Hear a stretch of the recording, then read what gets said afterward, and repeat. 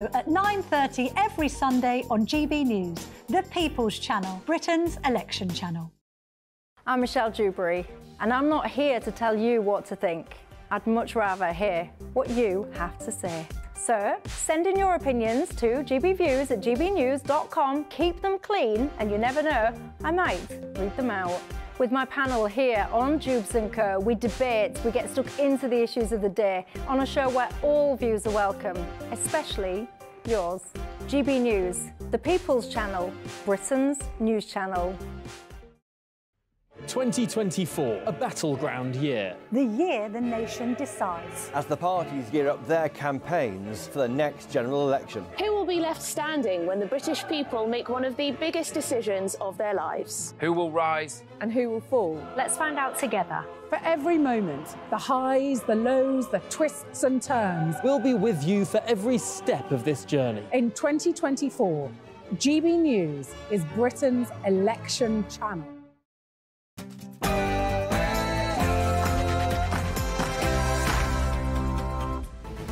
Good afternoon, Britain. It's 12 o'clock on Thursday, the 28th of March. There we go.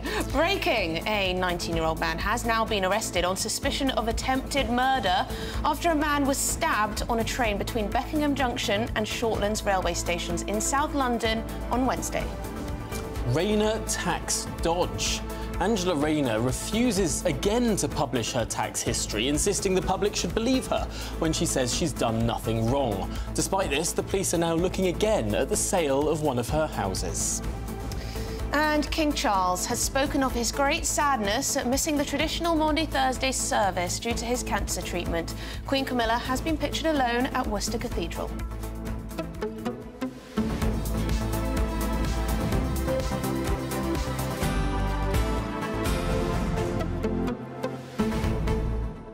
Now, a suspect has been caught in the shocking case of a knife attack in broad daylight on an overground service in London. Yes, and only hours later we heard of two more victims of knife crime, this time at Kennington Station, again in South London, more centrally. Shocking, shocking. We're going to be asking the question, have the police lost control of our streets? It seems as though, not just in the capital, but across the country, we're seeing more violent attacks, more stabbings, more sexual assaults. And we're asking, why is this happening and what can be done to stop it? Who do you blame for this? Is it the police's fault? Are they doing a tough job? What is going on? We'll also get the inside scoop on that manhunt. It lasted for less than 24 hours, and it seems that a suspect has, in the last few minutes, been arrested. So developing news on that front, which we'll bring you throughout the programme. But much to discuss here, and we want your views on it all. gbviews@gbnews.com. Has London got less safe? And frankly, what can be done about it? But all that to come after your headlines.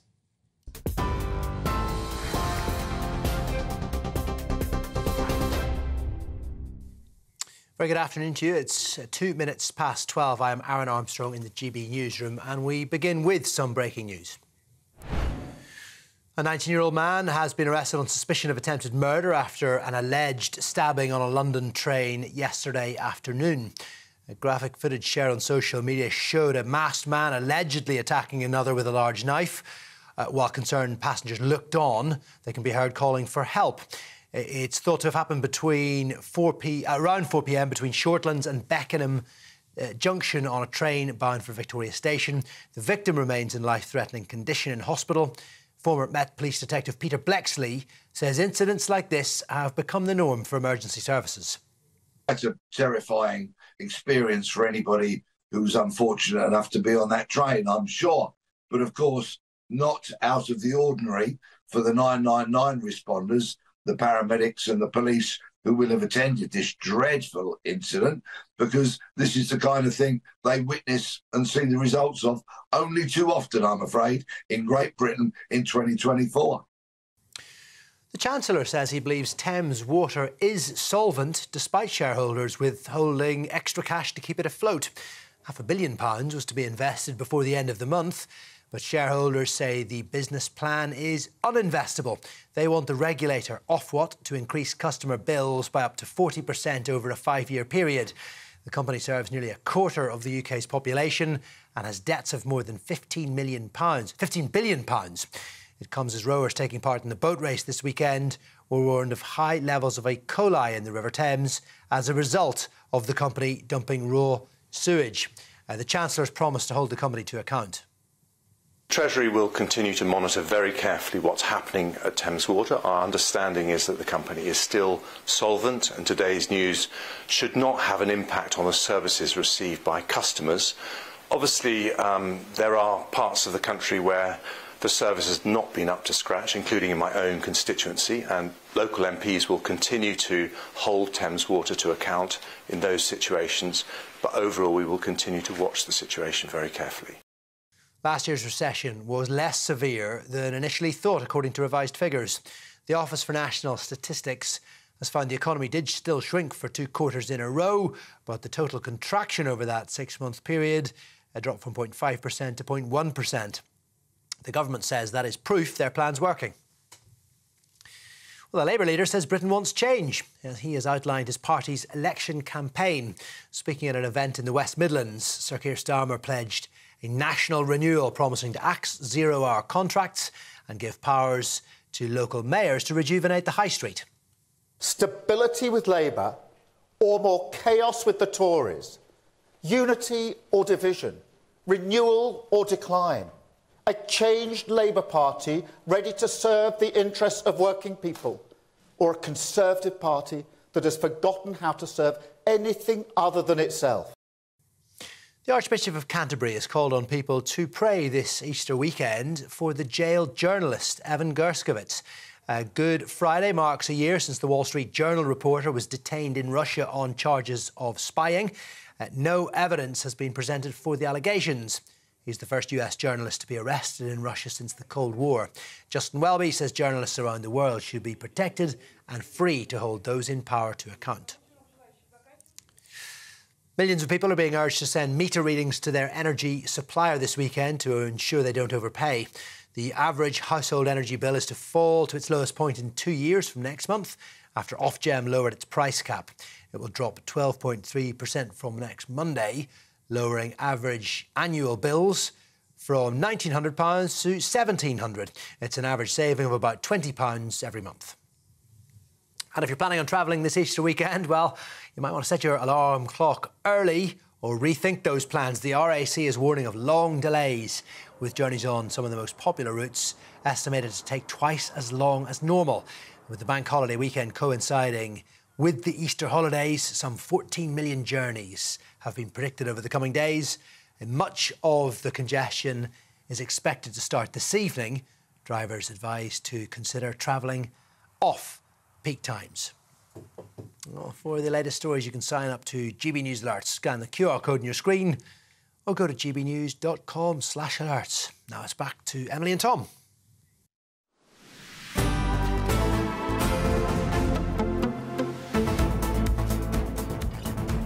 Good afternoon, Britain. It is 7 minutes past 12 and some breaking news in the last few minutes.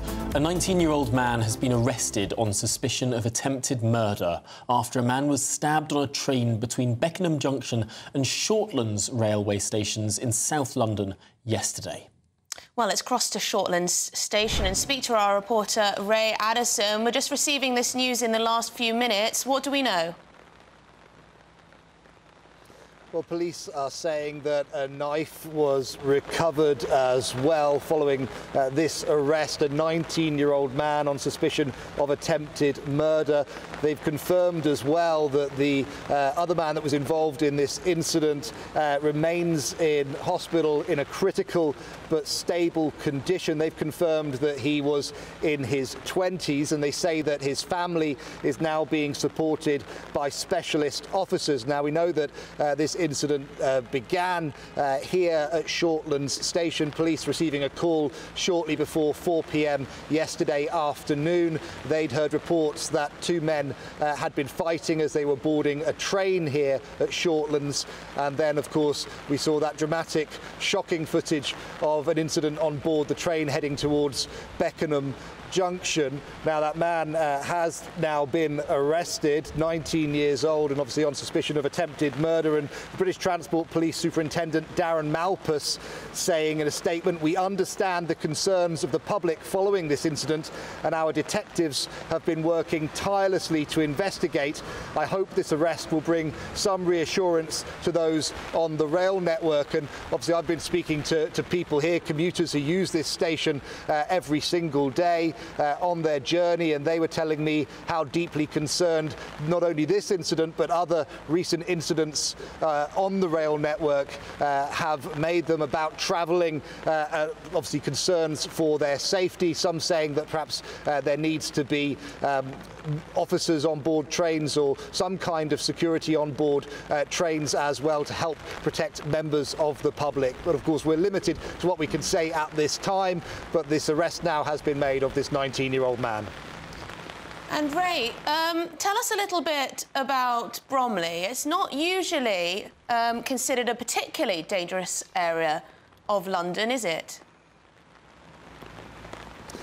Well, it's really interesting, Emily, because we've had people coming up to us throughout the day, very, very angry. In fact, one GB News viewer drove here specifically to come and see me and express his frustration at the types of crimes and incidents that they have seen in recent years. And I'm not just talking about one person or two people. Multiple people have come up to us today and say that they've lived here their whole life, and they have seen a dramatic increase, they say, in violence. And of course that often then goes on to the rail network, which people use every day for their work or their leisure, and they're very, very concerned. They say that this area has changed completely in recent years. They're very angry about it, and they are keen to see some kind of action taken to help protect members of the public.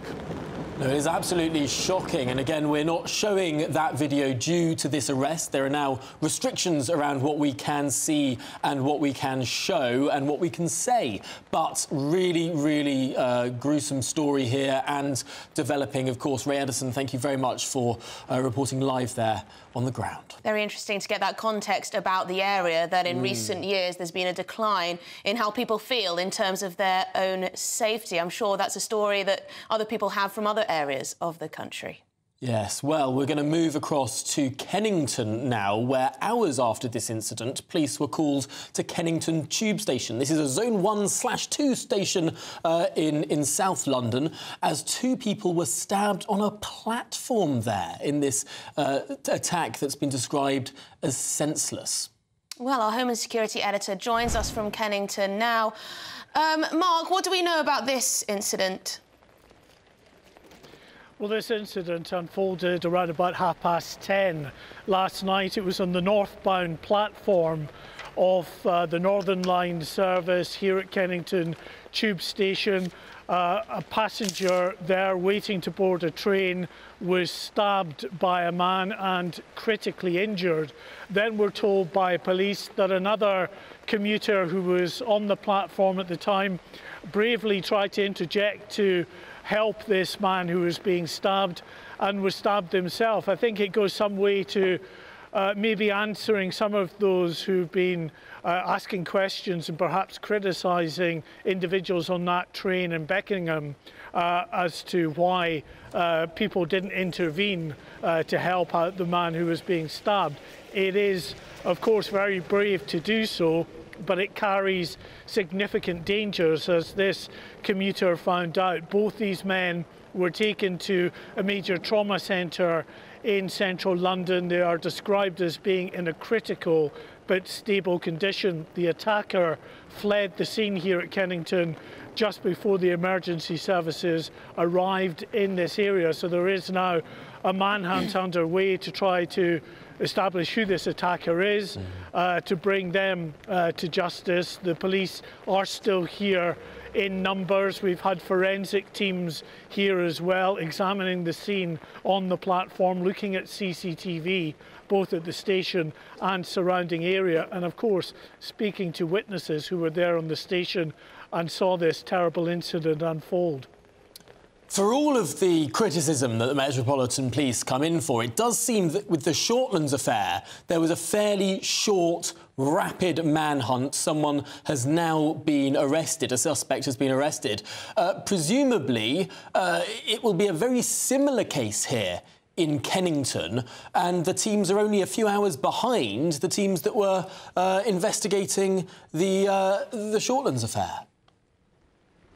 Well, you'd have to hope anyway that that might be the way that this progresses. We get a similar outcome. What we need to always remind people of is, although there has been an arrest, it doesn't necessarily mean that that is their prime suspect in custody. We will wait to hear what British Transport Police say about that. You will often find that individuals are arrested because they may be connected to a potential suspect, or they answer a general description. So in the fullness of time, we'll know how significant the arrest has been that has just come out in the last few minutes. But in the meantime, as you say, Tom, quite rightly, the manhunt continues for the attacker here.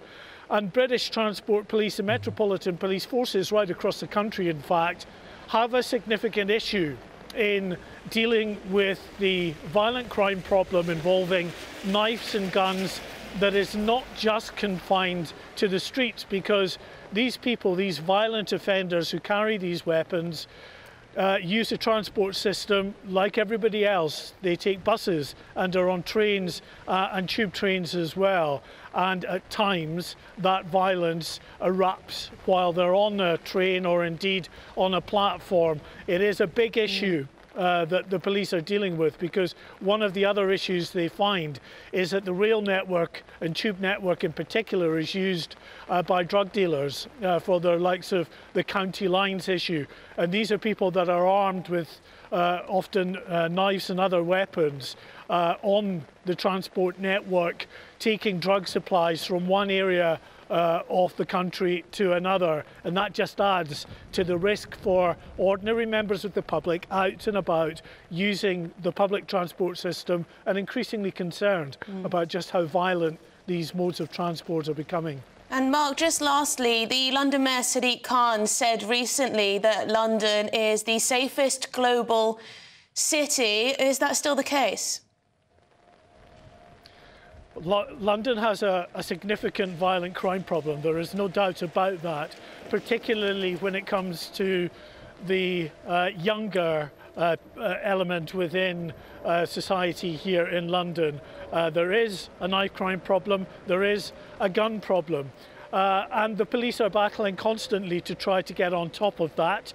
They're dealing with finite resources. There was, you'll remember, just weeks ago, quite a lot of anger expressed that the Mayor managed to find £6.3 million to rebrand overground rail networks at a time when the Metropolitan Police, for instance, is trying to secure more money from the Mayor's office for their safer neighbourhood schemes to help keep London safe.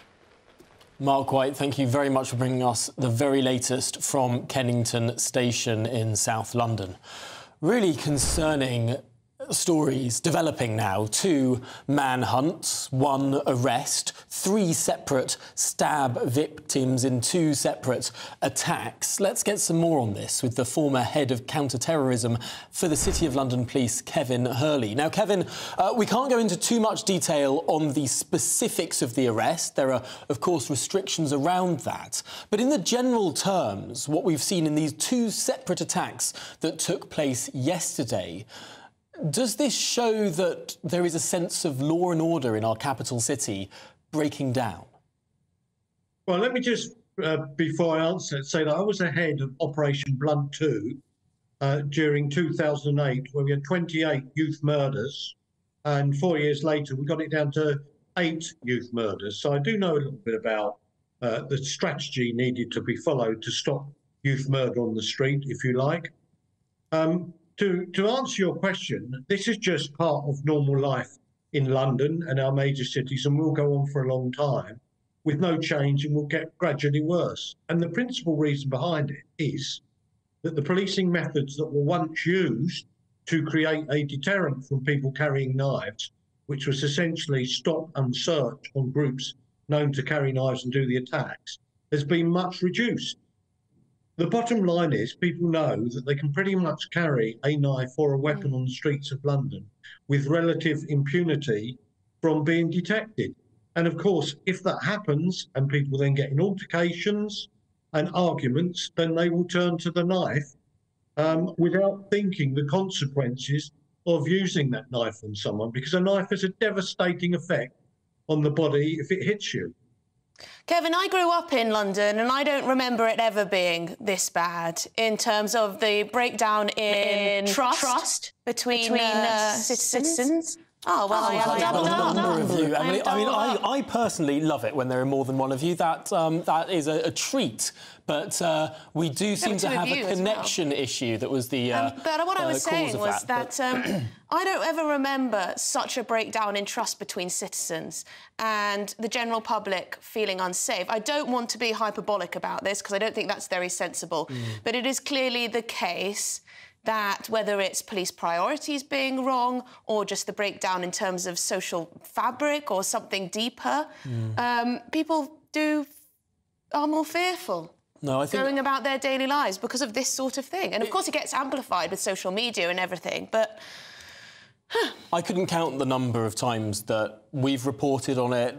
Other colleagues of ours have reported on just stabbing after stabbing in our capital city, particularly over the last 2 years. It seems that there has been a significant uptick in violent crime, and there are many, many different causes for this, chiefly perhaps this issue that we keep coming back to, the county lines gangs issue.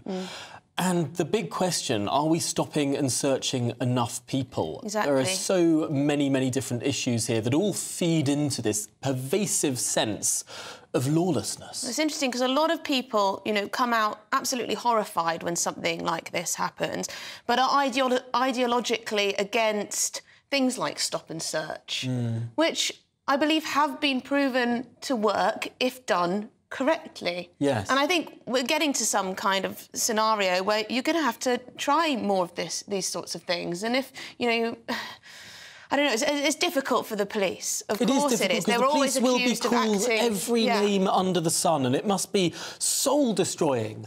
But when you know that there are certain areas of London, when you know that there are certain gangs, when there are known individuals to the police who keep popping up in instances like this, frankly, what other choice do you have than to stop and search people you suspect of carrying dangerous weapons? What we do know is there are far too many young men carrying knives and then using them. But coming up, Angela Rayner says the public should believe her when she says she has done nothing wrong. But the police are now looking again at the sale of one of her houses. Should she release her tax affairs? It's Good Afternoon Britain on GB News.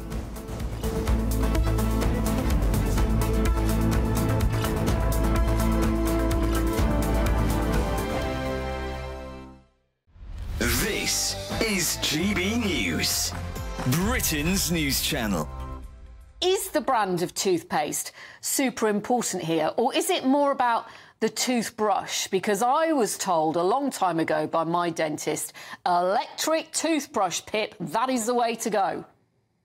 You're exactly right. I mean, the action of mechanically removing plaque, so using a brush, is much more effective than the brand of toothpaste itself. But in terms of the ingredient in toothpaste that we're looking for, it's something called fluoride. And fluoride is essential to help remineralize and strengthen our teeth. It's really important to use a toothpaste with fluoride. And in terms of brushing, using an electric toothbrush is just much easier. You know, you're brushing your teeth first thing in the morning, last thing at night. You're going to be a bit tired in those times. So using an electric toothbrush, you just hold it against your tooth and gum and it does all the work for you. So it's just much easier in my opinion.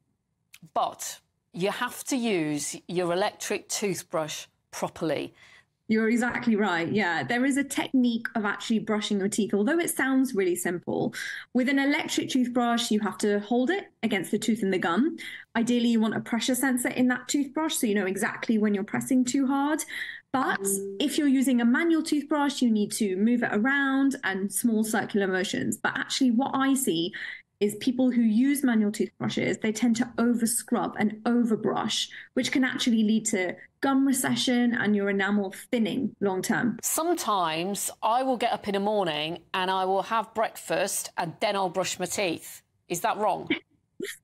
Unfortunately, that's wrong. So the best time to brush your teeth is first thing in the morning, as soon as you wake up. If you're brushing after you eat and after breakfast, you're brushing your teeth in that weakened acidic state. So your teeth are actually under attack and they're much more vulnerable. Your weekend starts here with Friday Night Live with me, Mark Dolan, 8 till 9 on GB News. Big stories, big guests and big laughs as we get you ready for a cracking weekend. That's Friday Night Live with Mark Dolan. Fridays 8 till 9 on GB News. Bring your own drinks. The admission's free.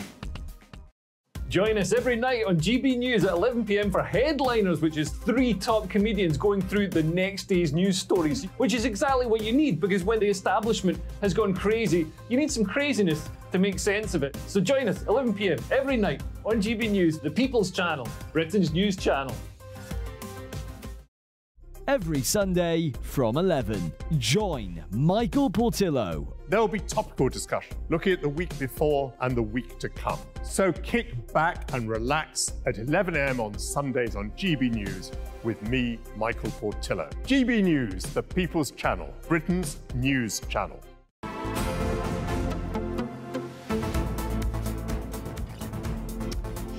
Right, well, we are going to be bringing you some pictures of Queen Camilla, who's been at service at Worcester Cathedral,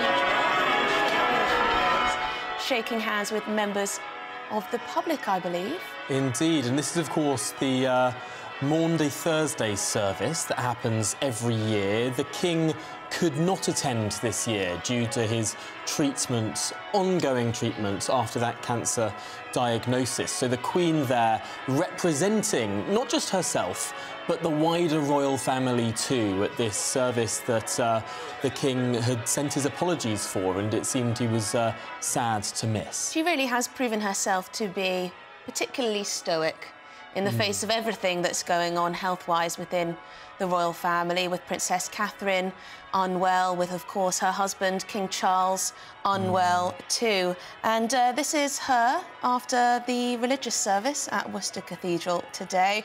Meeting and greeting, doing her duties, going about everything as normal, but as Tom says, representing the royal family. Yes, and this is, of course, a slimmed-down senior royal family, far slimmer than the original plans for a slimmed-down royal family. 2 senior royals out of action, both undergoing treatment for cancer. And it is actually quite interesting to see how both Camilla and William have stepped up and really been carrying out far more duties and far larger a role than they had previously done and than they had thought that they would be doing. And I wonder if it has brought Camilla and William closer together, these 2 people who now seem to be spearheading the royal family in all that they do. And it's an absolutely beautiful cathedral, Worcester Cathedral. Have you ever been there? I haven't, actually. It's stunningly beautiful. And King Charles has, because he can't be there today, he has released a special video message ahead of the service this morning. I believe we're going to speak to Cameron Walker, our royal correspondent, who is standing by for us. Cameron, we were just looking at those pictures there of Queen Camilla, pictured alone, of course, King Charles being unwell with his cancer diagnosis. Tell us about what's happened today with this service and how Queen Camilla is representing the royal family today. Yeah, I mean, it's been a very poignant service and morning and afternoon here in Worcester, Emily. The Queen, of course, as you say, is alone. His Majesty the King was clearly originally meant to be here instead, but he did record an audio message at Buckingham Palace a few weeks ago, which has been played out inside Worcester Cathedral during this Maundy Thursday service. And I suppose the highlight of his speech was reaffirming his coronation pledge, which was not to be served, but to serve with his whole heart.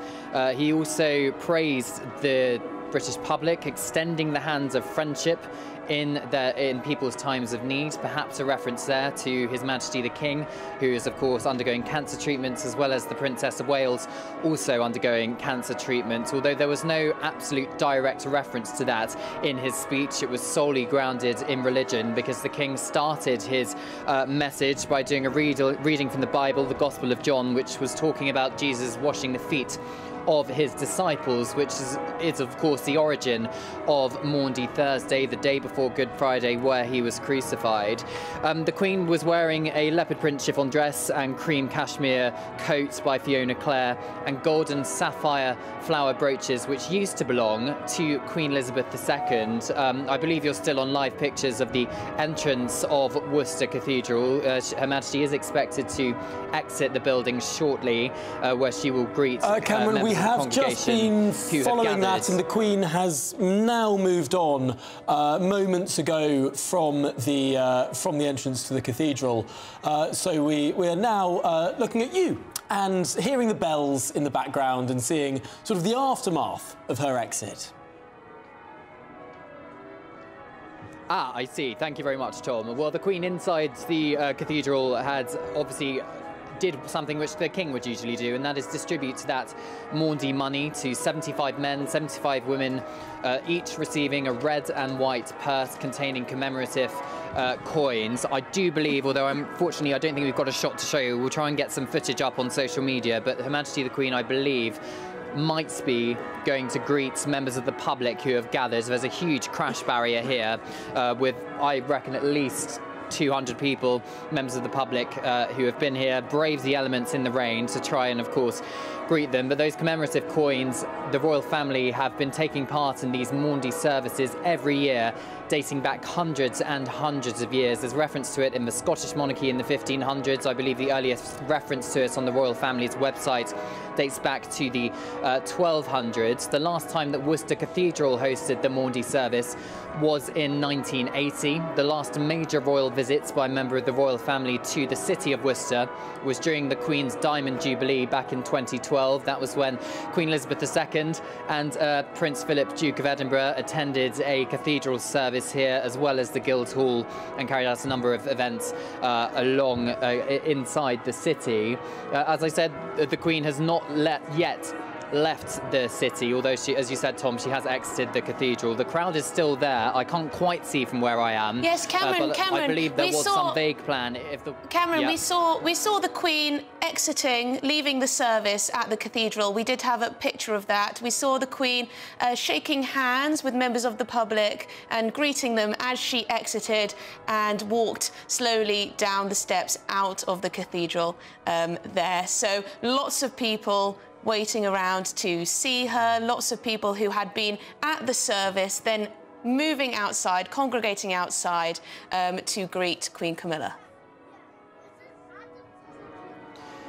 Absolutely, and of course, as I said, it was originally going to be His Majesty the King accompanying Queen Camilla, but we will have a chance to see the King take part in some Easter celebrations, because Buckingham Palace has confirmed that both he and Queen Camilla will be at the Easter Sunday service at St George's Chapel in Windsor. It's going to be a scaled-back service, I'm told by royal sources. That is due to the King's ongoing cancer treatment and doctors' advice that he should not be around too many crowds, which is why the King could not be here in Worcester Cathedral today. Of course, the congregation would have been probably well over 1,000 people, but the Queen very much holding the fort here. The Prince and Princess of Wales, understandably, are taking time out from royal duties to look after their children in the wake of the Princess of Wales's cancer diagnosis, so they're not expected to be at the Easter Sunday service in St George's Chapel in Windsor, but other members of the royal family are expected to attend. But as for here in Worcester, it is just the Queen who is here. But the crowds, and from speaking to people earlier today, they were very, very excited to be here and to see a member of the senior royal family as well. She has huge support, that's for sure. Thank you very much indeed, Cameron Walker, our royal correspondent there. Very good to speak to you. Yes, absolutely. And from the charming city of Worcester, well, we're going to be moving from the charming and lawful city of Worcester to some of the less lawful parts of the country after the break. We're going to be talking about lawless Britain and those stabbings in London. We've got your views that have been coming in thick and fast, and we're going to get to them after the news headlines. This is Good Afternoon Britain.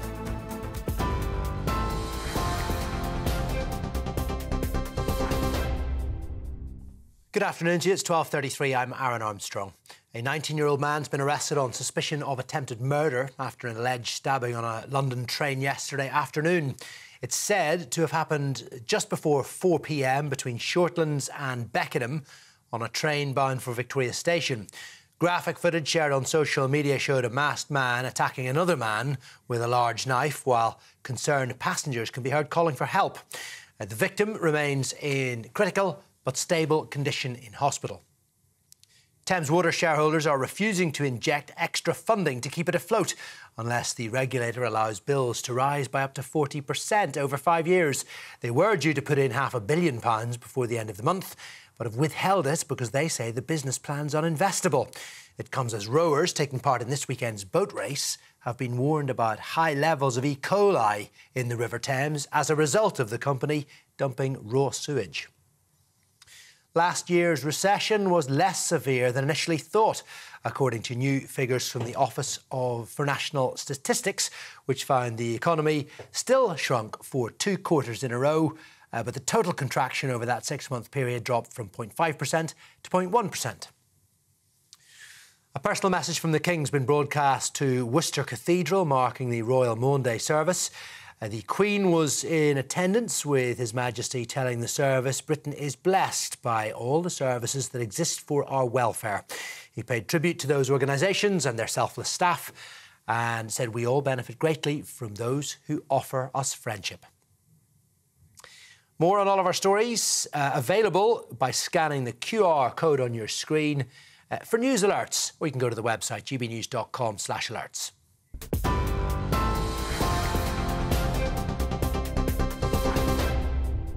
For exclusive, limited edition and rare gold coins that are always newsworthy, Rosalind Gold proudly sponsors the GB News Financial Report. Quick look at the markets. The pound buys you $1.2619 and €1.1697. Gold will cost £1,752 and 1 pence per ounce, and the FTSE 100's at 7,952 points. Rosalind Gold proudly sponsors the GB News Financial Report. The latest GB News travel. On the northbound side of the M1, a lane closure and very slow traffic due to an earlier lorry fire. Recovery work continues from 29 for Chesterfield and Mansfield to Markham Vale at 29A. Northbound on the M1, there's also 3 lanes closed and very slow traffic to an accident from 26 for Nottingham through to 27 for Underwood.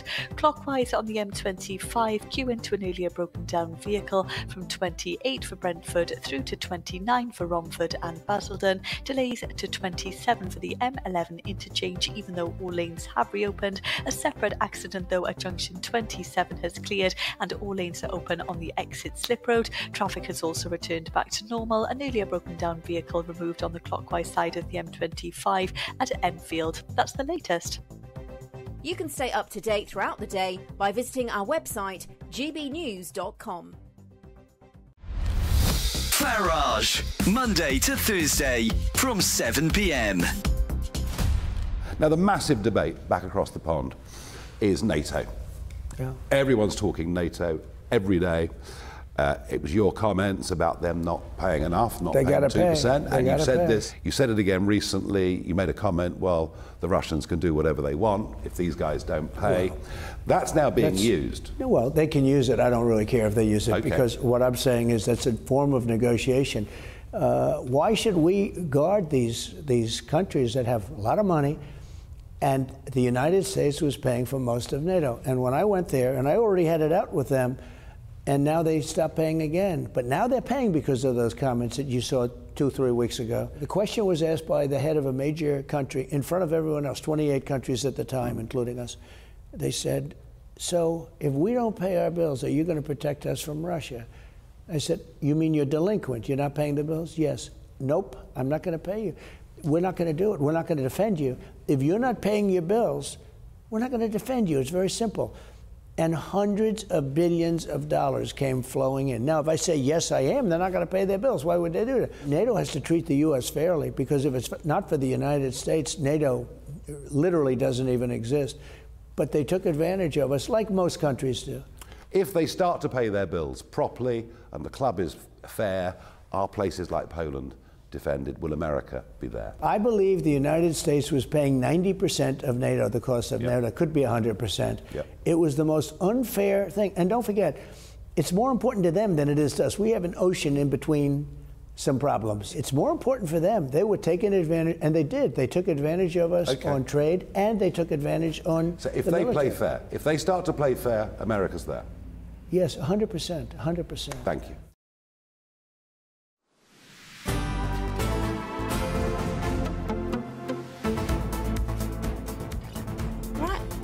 Right, well, we have some views coming in about all the horrendous news coming from our capital city, London, in particular with regards to the spate of stabbings we've seen within 24 hours. Yes, Alan has written in to say maybe this is a clear message of why Stop and Search plays such an important role in helping to catch potential killers who should be locked up for life, and more respect given to the police who have to face them. Yes, I think that's a good point. I mean, police do try to apprehend people and stop violence from going on. What are they faced with? Dozens of people with cameras in their faces, with their smartphones out before... Anyway, David says TfL would do better concentrating on the safety and security of their passengers, as seen on your news today, and not adverts. Yes, we have lots of adverts warning us not to be inappropriate with others, not to rub yourself against someone, not to be...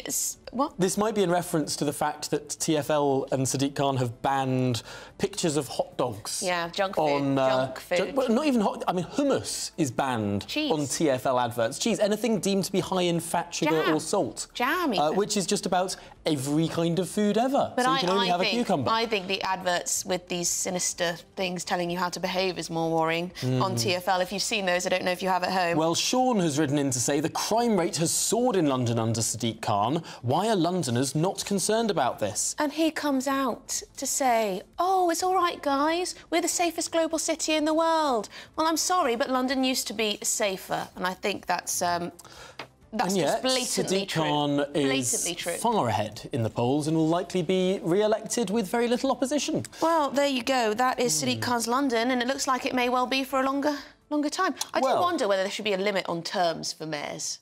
I mean, he has been in the job for a long time now. He could be in it. He could technically be in it until, you know, his end of days. Goodness me.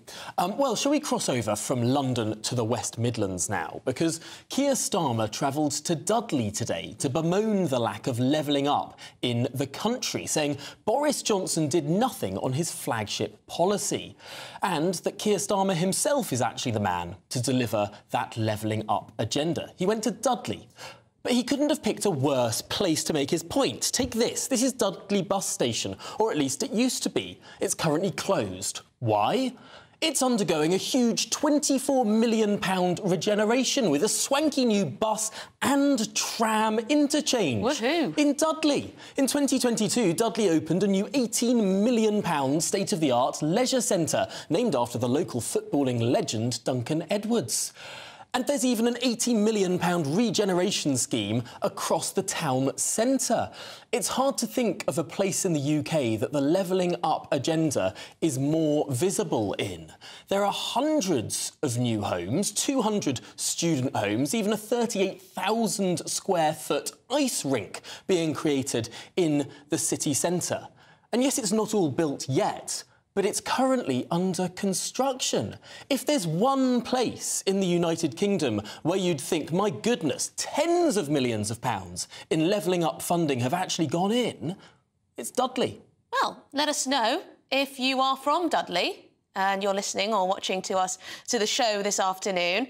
Dudley is getting a lot of money for various regeneration projects, as Tom so expertly set out there. Do you feel it? Do you feel like your area is levelling up? It's on its way to being levelled up? But, you know, is the quality of life improving in Dudley as a result of Boris Johnson's levelling up funds? How do you feel at home? And is it silly for Keir Starmer to use it as an example of a place where levelling up hasn't happened? But here's the clever point, perhaps, that Keir Starmer is relying upon. The bus centre in Dudley is currently closed. That's really annoying for people who live in Dudley. Yeah. Now, in a few years' time, it will be the most magnificent new state-of-the-art bus and tram station. How many years? Everything takes so long. But, of course, while it's being built, it's a massive inconvenience. And this might be the political downfall of the levelling up agenda. These things take time to build, and people get annoyed while they're being built. So Keir Starmer, if he gets elected, he'll be back there in 5 years. He'll be able to open it, say, look what I've done. Cutting the tape and with yet the it was Mayor all of Dudley Boris Johnson. It was Boris Johnson and Andy Street who've been sorting this out, rather than, well... Should we speak to the political editor of The Express Online, David Maddox? Now, David, I'm not going to ask your views on Dudley unless you very much want to give them. Actually, Dudley's close to my heart. I've lots of relatives from Dudley in the past. It's a place I used to visit quite a lot as a child. So, you know, I'm glad to see it's getting its levelling up. Does it feel like a place that's on the up, David? Well, I mean, it's been a while since I've been there, but certainly those images you were showing there is a vast improvement from what I remember.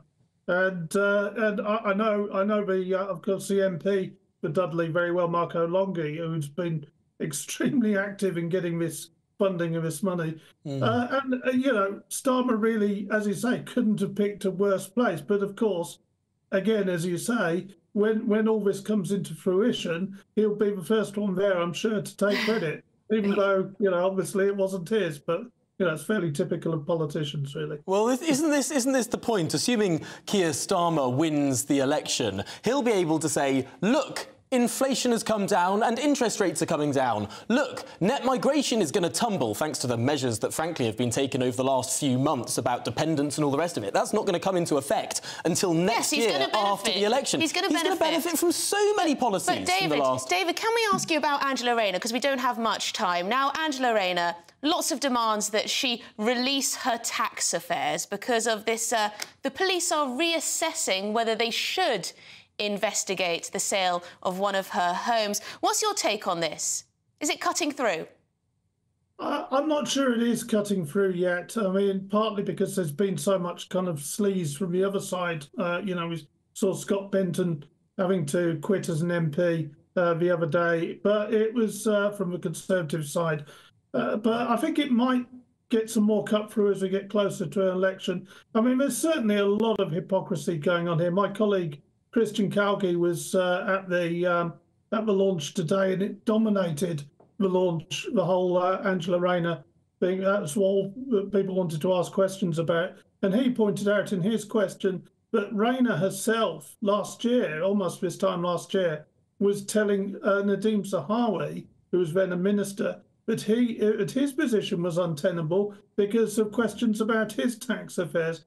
And, you know, the fact is that she's either broken the law, which is the worst-case scenario, or the best-case scenario, she's used a technicality to avoid, a loophole, if you like, to avoid paying tax, neither of which pass a sniff test by any means. No, and it is very odd that someone who has been the most forthright member of the shadow cabinet to come out every single time that she's demanded Rishi Sunak release his tax returns, Nadeem Zahawi release his tax affairs, but when it comes to her own tax affairs, she's refusing to release them. No, no, no, the British public should just trust me, she says, David. Well, exactly. I'm afraid that she's not the first hypocritical politician, nor will she be the last. But, you know, she's certainly been caught out spectacularly. And I'm afraid this will stick. And actually, you know, I suspect if they do win the election, which we all expect they will, and she does become Deputy Prime Minister, this story won't go away. And, you know, once you have one bad story like this, others have a habit of following. Well, it'll be interesting to see. And it does seem that there is often this double standard. Those in government get a lot more scrutiny than those in opposition, so perhaps the tables will turn in time. But David Maddox, thank you very much for bringing us all of that. Coming up, we're going to be moving on to German beer. Why? We've been told to beware of it. That's the warning from the Foreign Office to football fans. Find out why after this.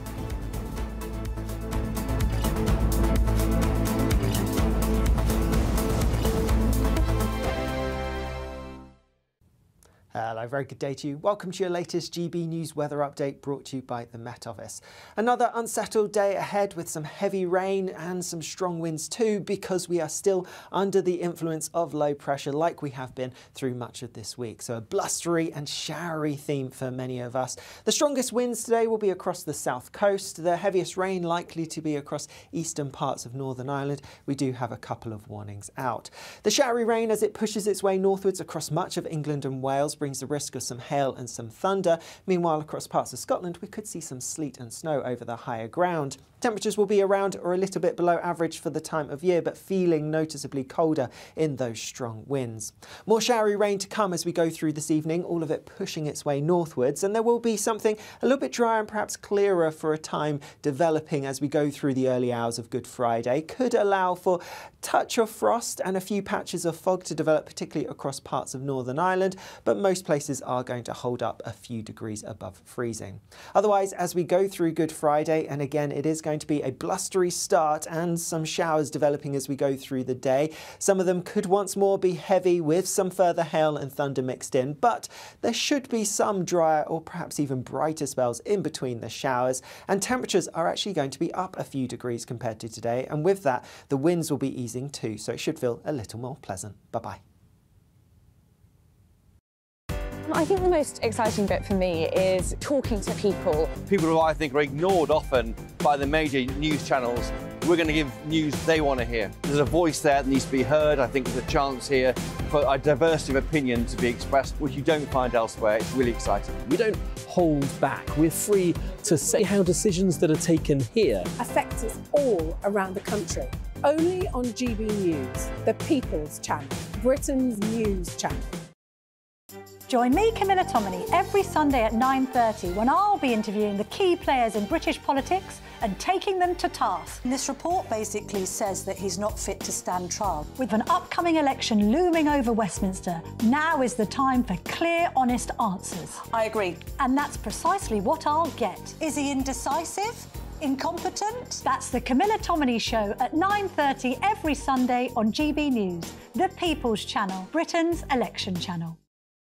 I'm Michelle Dewberry, and I'm not here to tell you what to think. I'd much rather hear what you have to say. So, send in your opinions to gbviews@gbnews.com. Keep them clean, and you never know, I might read them out.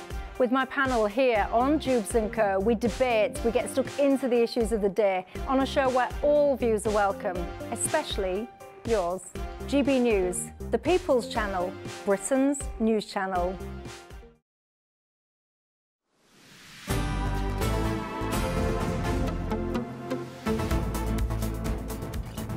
It's 12:51 in the afternoon. Now, beware of German beer. That's what the Foreign Office is telling us all, well, telling football fans anyway, travelling to the Euros in Germany this summer. That's because, apparently, German beer packs more of a punch than a British brew. Is that a reason to beware of it? I would have thought that's a reason to embrace it. But fans are being told to drink responsibly as drunk fans risk being barred from football stadiums. Is this is just some good, healthy advice, surely? We do know that English football fans sometimes disgrace themselves. I mean, I love English football fans, but do sometimes disgrace ourselves. I think everyone could admit that. Looking at what happened in the Euros a couple of summers ago in London, oh my gosh, and across the, I mean, the chaos. People were looting. I mean, there was people were climbing on lampposts and scaling buildings, jumping on bus stops. But my goodness, if that was on British beer, which is apparently a lot weaker, and I don't know, this has got my goat a little bit. It's got your goat. If British beer is weaker than German beer, I think we might need to toughen up our beer. I don't like being number 2 nation. We should be number 1. The problem with this is that I don't actually like beer. I'm more of a wine person, so I can't really talk about whether the taste is better when it's stronger. I don't know, but if English football fans are looking for a stronger beer, well, I suspect they probably are. Well, here's the thing: if you're going to go to Germany, you're probably not going to get a pint. You're going to get a Stein. You're going to get a proper, massive Stein of beer. And I think, to be honest, people can probably work out for themselves, especially football fans, if they're getting a bit tipsy. But, OK, so part of the warning is that German beer is stronger. But the other part of the warning is that drunk fans could end up barred from stadiums. And I think that probably is good advice. That's I mean, we fair all enough. know it in theory, and we all know that we shouldn't drink too much. I mean, like at the races or the rugby or the football or whatever it is, whatever sporting event, the English do like to get a bit tipsy. We do. It's although perhaps not as much as the Germans, particularly the Bavarians. Let us know what you think. Is this nanny state gone mad? Yeah, GBViews at gbnews.com is the address. You know it by now. But, yeah, have you ever been drunk abroad? We want to hear these stories. And do you think that this is, the nanny state gone mad? The Foreign Office should butt out of whether you drink strong beer or not? Or, frankly, should we buck up our ideas in Britain and stop playing second fiddle to the strength of German beer and really get on their level? Should we have much stronger drinks here? Well, does it matter, the strength of the beer? I mean, depends how much you drink, I guess. Presumably, quality is not only dictated by the strength. Oh, no, very often it's inversely correlated. Oh, really? A weaker pint is actually more tastier? Well, no, not always. And actually, sometimes some of the craft beers can be a lot more alcoholic than some of the sort of more mass-produced. Well, there we go. Perhaps you at home know more about this, but do you think the Foreign Office should be warning English football fans that German beer is a bit too strong and they could end up barred from stadiums? Let us know. But we'll be back to the manhunt underway for stabbing suspects after this.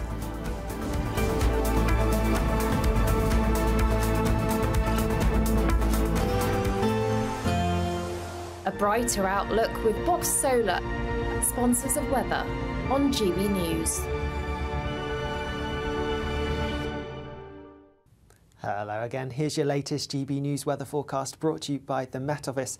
If you're hoping for something a little bit drier, then there is something of a respite over this weekend, but for the time being, the unsettled theme continues. Low pressure firmly in control, like it has been through much of this week, bringing more blustery, showery weather to many places. We still have some strong winds across the south coast as we go through the end of the day, and some heavy rain affecting eastern parts of Northern Ireland. Elsewhere, it's a blustery, showery theme across many parts, though the focus of the rain pushing its way into more northern areas overnight, with some clearer, drier weather for a time across some parts. Could allow for a touch of frost and a few fog patches to develop, particularly across parts of Northern Ireland. Elsewhere, most places starting tomorrow on a relatively mild note.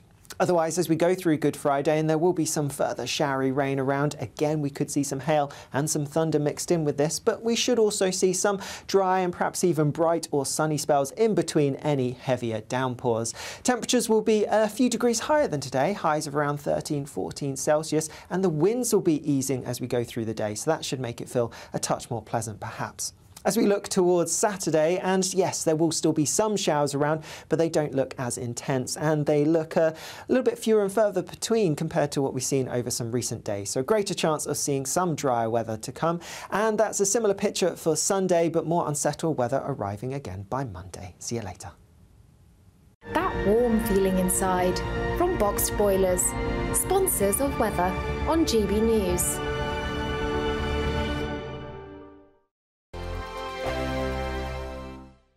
It's the final week to see how you could win big. You could win an amazing £12,345 in tax-free cash that you could spend however you like. Plus, there's a further £500 of shopping vouchers to spend at your favourite store. We'll also give you a gadget package to use in your garden this spring. That includes a games console, a pizza oven and a portable smart speaker, so you can listen to GB News on the go. You have to hurry, as lines close at 5 p.m. on Friday. For another chance to win the vouchers, the treats and £12,345 in tax-free cash, text GBWIN to 84902. Text costs £2 plus one standard network rate message, or post your name and number to GB03 PO Box 8690 Derby DE1 9TT.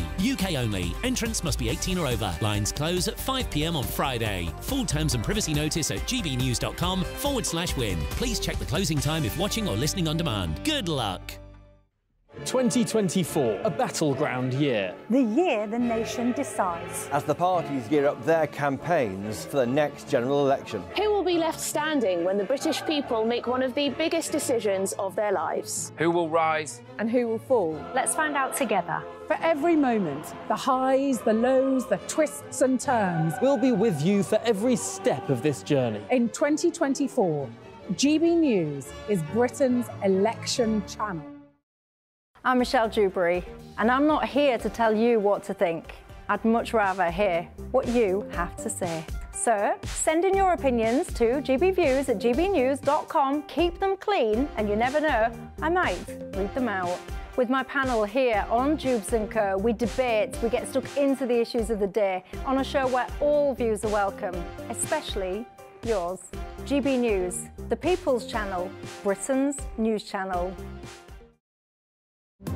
GB News is the home of free speech. We were created to champion it, and we deliver it day in, day out. Free speech allows us all to explore and debate openly the issues most important to us, our families, and of course, the British people. Having challenging conversations to enlighten each other. Which is why we hear all sides of the argument. We are the People's Channel. We will always stand by the freedom to express yourself. On TV, radio and online. This is GB News, Britain's news channel. Big news, big debates, big opinion. Patrick Christie's Tonight is the week's biggest show. Every weekday, 9 to 11 p.m, we've got the inside track on the day's top stories. There'll be sharp takes you won't get anywhere else. We will set the news agenda, not just follow it, and I want to bring you along for the ride. Whatever it is, we'll have our finger on the pulse. It's news, but it's this close to entertainment. Patrick Christie's Tonight, 9 to 11 p.m, only on GB News, the People's Channel, Britain's news channel.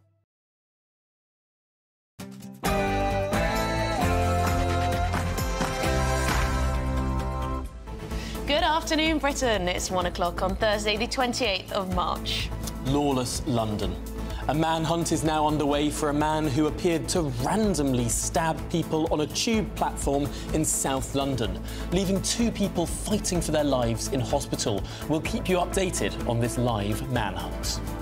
Rayner tax dodge. Angela Rayner refuses again to publish her tax history, insisting the public should believe her when she says she has done nothing wrong. Despite this, the police are now looking again at the sale of one of her houses. And King Charles has spoken of his great sadness at missing the traditional Maundy Thursday service due to cancer treatment. Queen Camilla attended the service earlier at Worcester Cathedral in his place.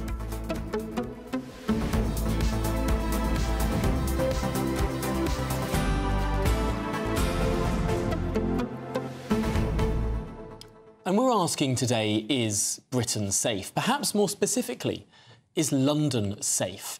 2 stabbings yesterday in 2 different locations, 3 victims, 2 manhunts, 1 suspect now arrested, but more clearly on the loose. Do you know what I worry? I worry that people are going to move out of London because they're worried for their safety, or fear that, you know, they could get caught up in something like this. I mean, there were people going about their daily commute, and what do they see?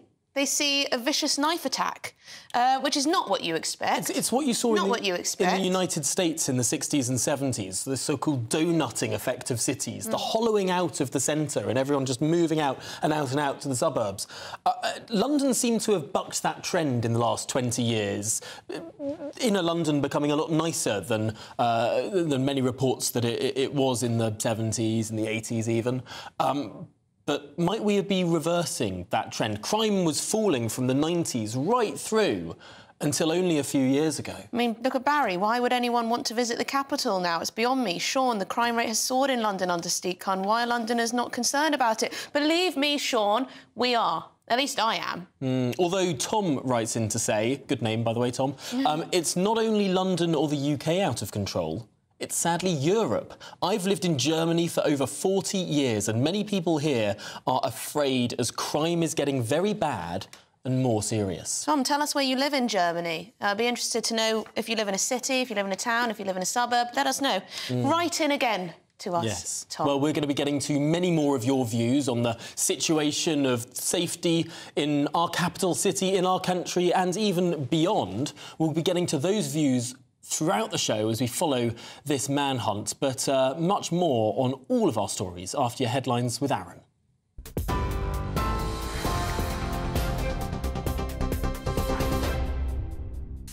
Hi there, it's 2 minutes past 1. Good afternoon to you. Aaron Armstrong here in the GB Newsroom. A teenager's been arrested on suspicion of attempted murder after an alleged stabbing on a London train yesterday afternoon. It happened between Shortlands and Beckenham just before 4 p.m. on a train bound for Victoria Station. Graphic footage shared on social media showed a masked man attacking another man with a large knife, while concerned passengers can be heard calling for help. The victim, who's in his 20s, remains in a critical but stable condition in hospital. Former Met Police detective Peter Blexley says incidents like this have become the norm for emergency services. It's a terrifying experience for anybody who's unfortunate enough to be on that train, I'm sure.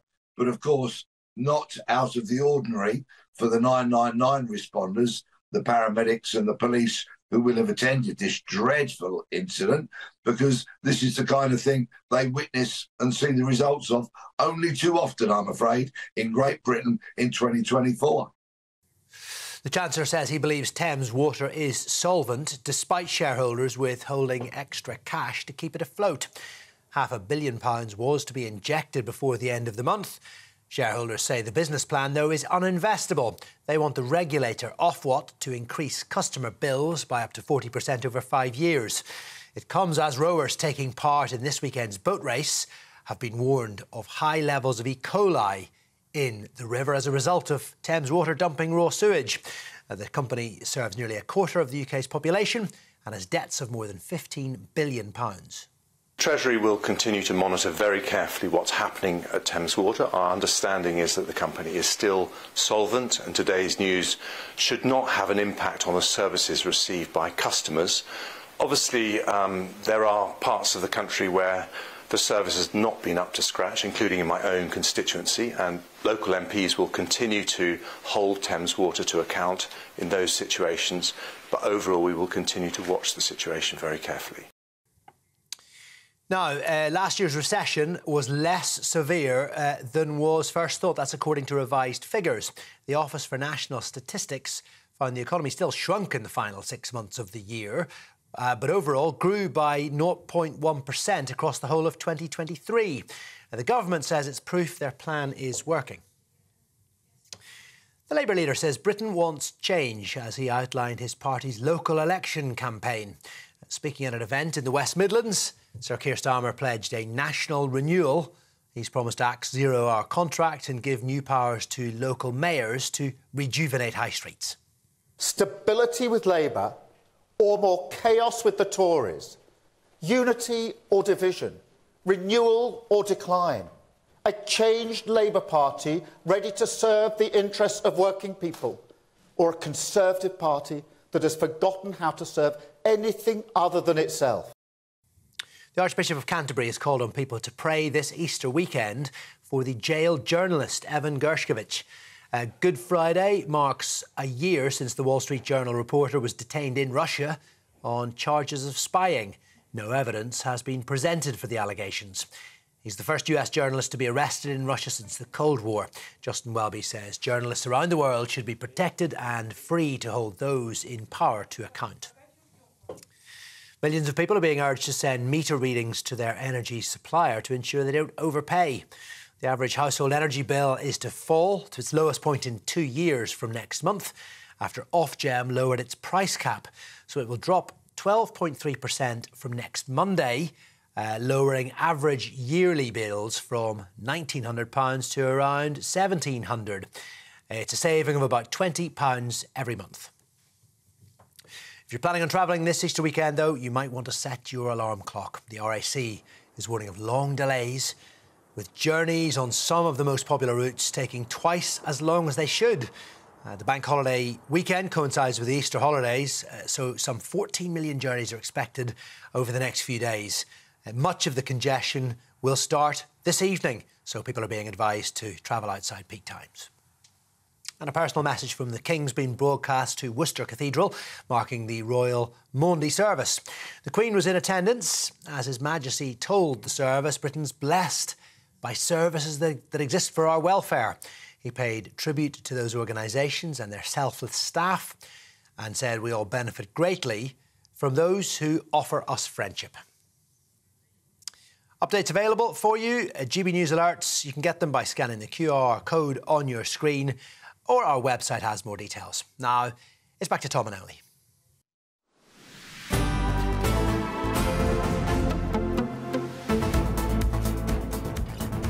Good afternoon, Britain. It's 8 minutes past 1 and a 19-year-old man has been arrested on suspicion of attempted murder after a man was stabbed on a train between Beckenham Junction and Shortlands railway station in South London on Wednesday.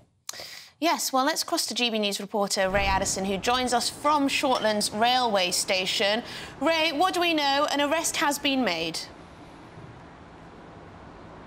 Yes, we know that a 19-year-old man has been arrested on suspicion of attempted murder, and a knife has also been recovered by police detectives. Now, they received a call just before 4 p.m. yesterday afternoon. Reports that two men had been fighting as they entered a train here at Shortlands station. And then, of course, we saw that shocking footage on social media of a man wearing black clothing and a face mask. And, of course, that incident seemed to be very disturbing to passengers. One could be heard calling for an ambulance in quite a distressed way. Now, that train ultimately stopped at Beckenham Junction train station, which is just a short 2 to 3 minute journey from Shortlands. And ultimately, there was a very large police presence there at the train station. And a man in his 20s was treated at the scene and then taken, we believe, by air ambulance to a major trauma centre here in London. Now, as part of this update, we're being told he's in a critical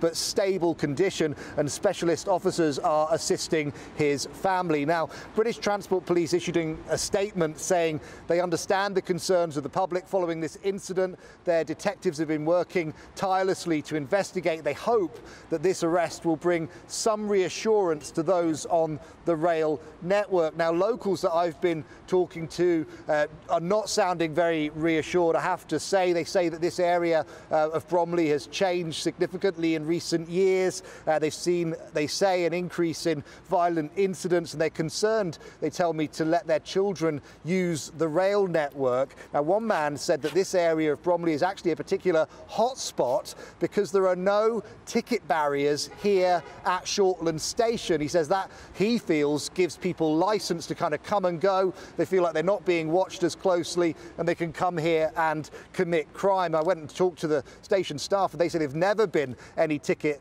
barriers here at the station. So high visibility patrols are being increased, we're told. I haven't seen any so far. However, we're told they will be across the rail network to reassure passengers. Ray Addison, thank you very much for joining us there outside Shortlands station in a developing story. But of course, elsewhere, a second manhunt is underway for a man who appeared to randomly stab people on a tube platform in Kennington, South London, leaving 2 people fighting for their lives again in hospital. We'll keep you updated. Our Home and Security editor joins us from Kennington now. And Mark, this manhunt still underway? Yeah, it was 10:30 last night that this incident unfolded on the northbound platform of the Northern Line going through Kennington Tube Station, and it caused absolute panic and evacuation of the station. We got some video that we can show you that was captured by some of those in the area last night as this was unfolding, of the people being evacuated from the station, the emergency services arriving en masse here to deal with not one but two victims down on that platform. Now, according to British Transport Police, a man was attacked and stabbed first of all, and it appears then that another commuter waiting on the platform tried to intervene very bravely to try to stop that stabbing attack, and then got attacked himself. So it really does show the dangers. Yes, of course, it's a really brave act to try to help someone who's in trouble like that, but then you put yourself at risk from someone with a deadly weapon. Both these men are now in hospital. They were taken to a major trauma centre in central London. Their conditions are described as critical but stable today. And the manhunt now is continuing for the suspect. Interestingly and perhaps surprisingly, we have had nothing from British Transport Police on this suspect, any kind of description, no picture taken from CCTV or elsewhere of their suspect. Now that might indicate that actually they have a suspect in mind and they're not at the stage that they feel they need to call on the public's help to try to identify someone. So that might mean that an arrest is perhaps just hours away. Yes. Have we heard anything, Mark, in terms of political reaction? Have we heard from the London Mayor, for example? Sadiq Khan, he did say that London is the safest global city. Yeah, I'm not aware of Sadiq Khan having said anything about these attacks. He may well have done, but of course he defends, as he is the mayor, London, and believes that it is, in comparison to the massive global cities around the world, a safe city.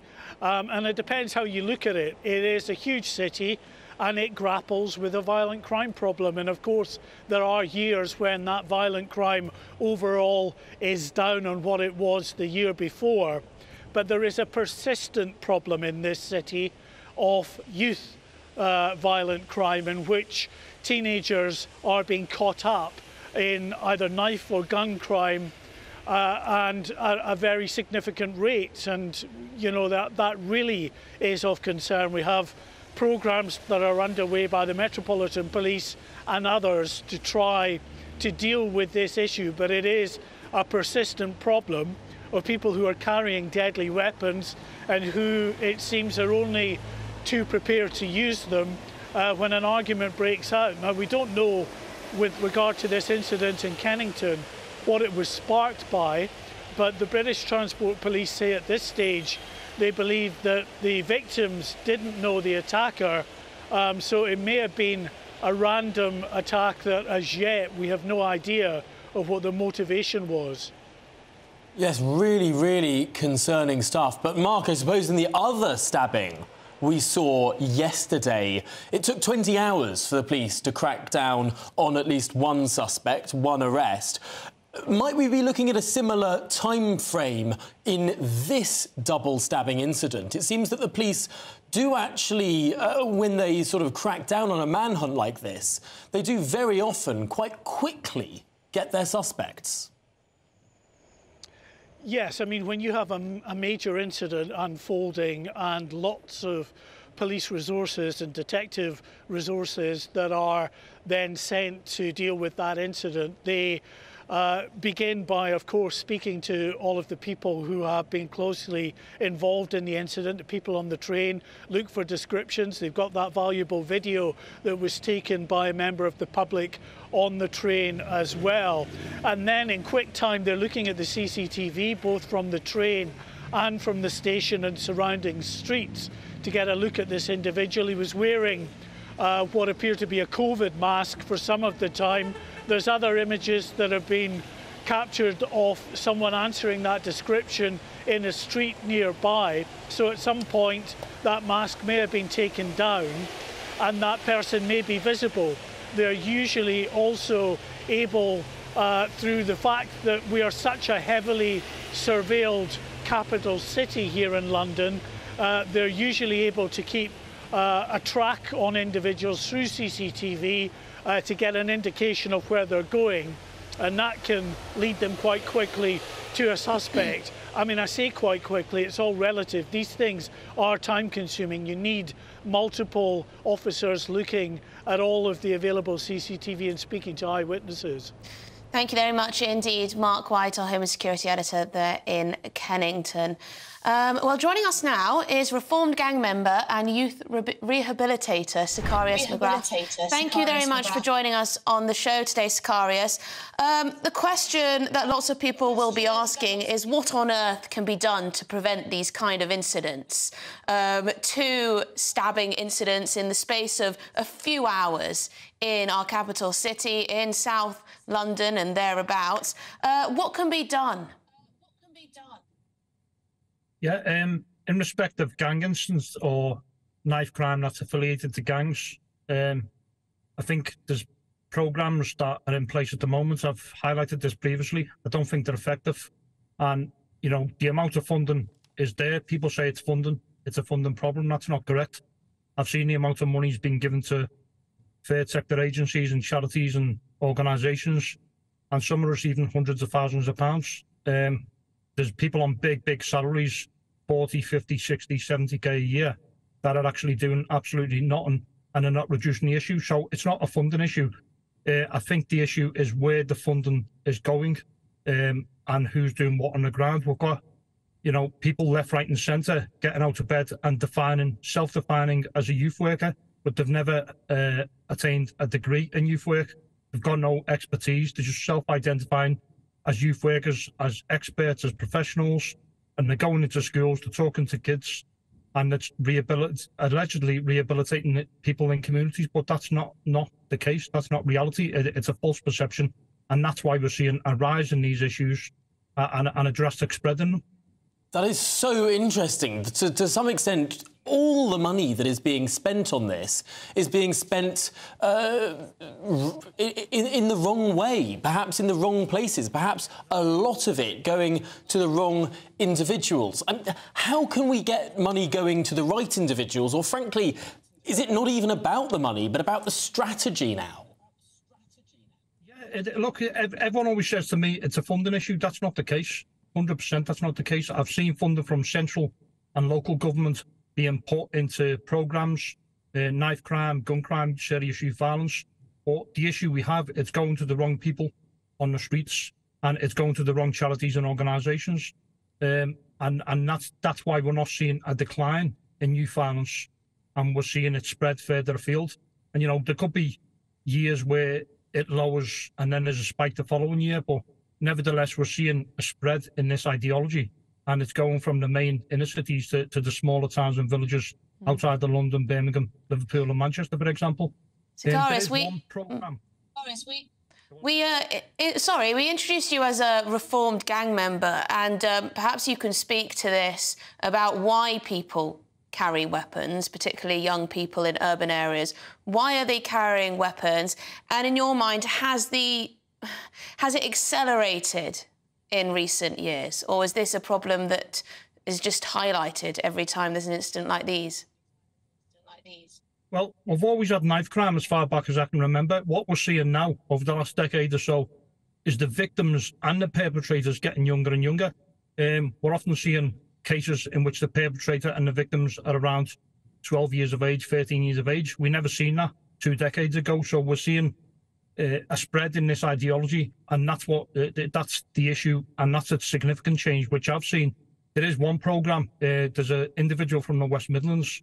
I think she operates on the Priest Consultancy. Her name's Rayanne Priest. She's actually developed the programme. She's implementing a programme which I've looked at myself and other people have looked at around me, and we believe it's going to be highly effective. So, you know, it's people like that we need. She's a qualified youth worker. She's got a degree in youth work. She's a criminologist. She goes out and engages with people on the streets, on the front line. And to me, she's one of the most effective individuals in this game. And Sicarius, just in a sentence, if you would, how did you get out of it? You were involved in gang crime for years. What enabled you to reform yourself? Look, I think with age, the propensity for violence reduces. We don't see 70, 80-year-olds running around with guns and knives. So as we increase in age, our propensity to use weapons and to commit violence declines. But nevertheless, we're still experiencing it, and people get out of it for different reasons. Mine was for one reason, but the next person may not have those same reasons. So we need that wake-up call, but it's education. And as you asked before, the question, why do kids carry knives? It's a number of factors. Not every two cases are the same. It could be for protection. It could be because they're involved in gangs, in case you see adversaries or rivals. It could just be because they've got that propensity for violence, and that's what they want to do to get a reputation and develop a reputation in their own group, or to deter other gangs. Or it could be a lot of it is drug related, county lines related, and so on. Yeah, well, thank you very much indeed for your time, and good luck with the work you're doing to help young people choose a different path. Sicarius McGrath there, youth rehabilitator. Thank you very much indeed. Well, coming up, Prince Harry's failed bid to reinstate police protection cost the taxpayer a whopping £500,000. Much more on that story after the break.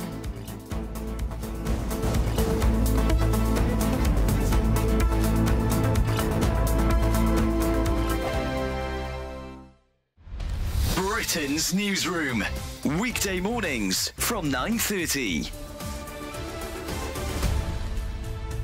Shocking new study says that vaping might be linked to cancer. Not that shocking. It found e-cigarettes can cause similar DNA changes to cells as smoking, leading experts to claim that vaping does not seem as harmless as originally billed. So joining us now is Robert Sidebottom from the UK Vaping Industry Association. Good morning, Robert. Is this terrible news for your industry? I imagine you're going to try and defend the product still and say that there's still a lot more research to be done. Well, I don't need to really defend the product, because I think actually if you read the article and you read the detail in the article, I mean, it actually starts and it states with, while this doesn't mean that vaping has the same degree of cancer risks as smoking does, it implies that vaping may have negative health impacts. However, we've never said that vaping is completely risk-free. And we've always said that it is 95% safer than smoking, which it is. We accept that further research needs to be done. And actually, we welcome studies into the health impact of vaping, as we want to give every former smoker the full confidence that vaping is considerably safer than smoking. And that's the important message. But that's about the former smokers. What about the young people who are taking up vaping, Robert? It's better not to vape. It's better not to vape at all, and we know why they take up smoking, because you lure them into your shops with silly flavours called bubblegum. Well, we can get into the flavour debate. That's no problem at all, because, you know, adults like flavours. Particularly I love squashy sweets. But these products, and let's be absolutely clear, are not for children. They are an age-gated product that are for adults only. And that is exactly who they should be sold to. I'm so sorry, Rob, we've run out of time, but hopefully this research will show that they certainly are not for children.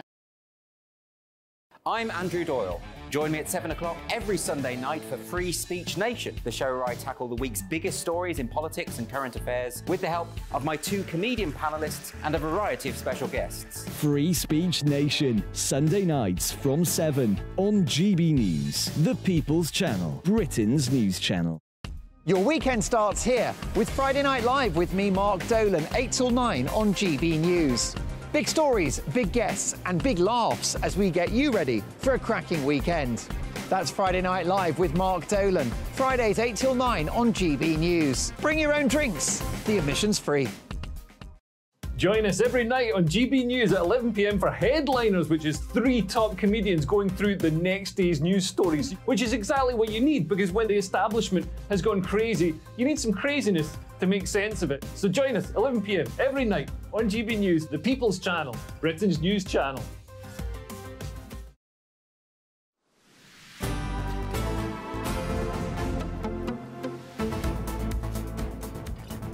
is 1:26. You're watching and listening to Good Afternoon Britain. Now, Queen Camilla visited Worcester Cathedral today for the Royal Maundy Thursday service. As the King has said, it is with great sadness he can't attend. But a pre-recorded message played out at the service with the King reaffirming his coronation pledge not to be served, but to serve, whilst outlining a poignant message that Jesus has set an example for us to care for each other. Well, Cameron Walker joins us now, our GB News royal correspondent from Worcester, just outside the cathedral where the service took place. And Cameron, how was the Queen received? Very warmly, Tom. The crowds were huge here, actually, and when Her Majesty left the cathedral, there was huge cheers for the Queen, who decided to get out of her royal car and then greet as many members of the crowd as possible. She stayed well beyond her scheduled time of departure, which perhaps shows just how much she was, A, enjoying herself, and how much, B, the crowd was loving that she was there and spending time with them. But, of course, it was also very poignant because His Majesty the King was meant to be distributing that Maundy money to 75 men and women of the local community, 75 being each year of the King's life. But the Queen did it on his behalf. But as you said, Tom, the King did record an audio message in Buckingham Palace a couple of weeks ago, and he highlighted and reaffirmed his coronation pledge, which was not to be served, but to serve with his whole heart. He also praised the extended hands of friendship in people's times of need, and perhaps nods to both him and the Princess of Wales receiving cancer treatment. That was not a part of his message. He did not refer to his cancer or indeed the Princess of Wales during that speech. It was very much deeply rooted in religion. He started his message by reading from the Bible, from the Gospel of John, which is all about Jesus washing the feet of his disciples, which is the root of Maundy Thursday, the day before Good Friday, where he was crucified on a cross. And then, of course, the Queen, as I said, was distributing that Maundy money as part of the service. Worcester Cathedral, the last time it hosted the Maundy service was in 1980, so it doesn't happen very often in this city, which is why perhaps the crowds were so enthusiastic that Queen Camilla was there to greet her. And it also shows, of course, just how perhaps loved she is, but there also was a bit of an interesting moment where the Republic protests, which were here when the Queen arrived, retreated out of the crowds because the heavens opened and it was very rainy, but by the time Camilla came out to greet the crowds, Republic had left. That is quite amusing, that the Royalists will stay there come rain or shine, but the Republicans scurry away. Well, Cameron Walker, thank you very much for bringing us that. Fair weather protesters. Anyway, in other royal news, reports reveal Prince Harry's failed legal bid to overturn a Home Office decision, the decision that denied him the right to police protection, has cost the taxpayer more than £500,000. Well, we're joined now by the former royal correspondent at The Sun, Charles Ray. And Charles, this is an astonishing amount of money. Well, yes. I mean, I think if you start taking court cases, it's not a cheap matter at all. And it's Harry has not endeared himself yet again to the British public. It's cost them £500,000 to fight the cases. The only good thing about it is it's cost him £1 million in those two cases in costs. And let's not forget that he also had to pay £750,000 for the failed action against the Mail on Sunday, which had originally written the story about him wasting, taking that action to try and get police protection. Of course, to weigh against that, he has got a substantial sum from the Mirror newspapers. So these actions are still going on. And you mentioned the 500,000. He and his legal team are now yet again considering fighting this case again, appealing against it, which has been rejected twice, which probably would add another £250,000 of public money to those costs. Not again. I mean, I'm just reading here that this sum included £180,000 for council, £320,000 for the government legal department, £2,300 in court fees, and almost £10,000 in e-disclosure. Does he think we're made of money? Well, exactly. And the only winners in all this, of course, Emily, are lawyers who are very, very expensive at that level, or when they're dealing with that sort of court case. So it's not a cheap matter. And of course, we keep on paying for the you know, the defence side, if you like, because it is our money that has to fight these cases. Lots of people will be asking, why on earth is this still going on? This is a saga that has been going on and on and on. So many different elements, so many different courts, so many appeals after appeals after appeals. At what point does the Prince think, hang on, perhaps we should stop clogging up the courts with this? I don't think he's got that in his makeup, to be perfectly honest, Tom. He has got this bee in his bonnet that he, as a royal prince, despite quitting the royal family, working royal family, he's got this bee in his bonnet that that Britain is an unsafe country, and so when he comes here with his family, and he hasn't brought his family here for at least a year, that he should have proper police protection. The police here say they will look at his visits in this country on a basis of when he's coming. He's got to give 30 days notice, and then they will decide where he's going to go and what protection he can be afforded. Now, if he's going to visit the royal family, he will be within the ring of steel that the police is around the royal family. If he's not, then he doesn't deserve the protection. He's even trying to rent British police to protect him and his family. I mean, he's due here, I think, next month or maybe 6 weeks. May, I think. Yeah, May. There's an Invictus ceremony that he's got to attend or will attend, and we'll have to wait and see if he's actually going to see any other members of the royal family.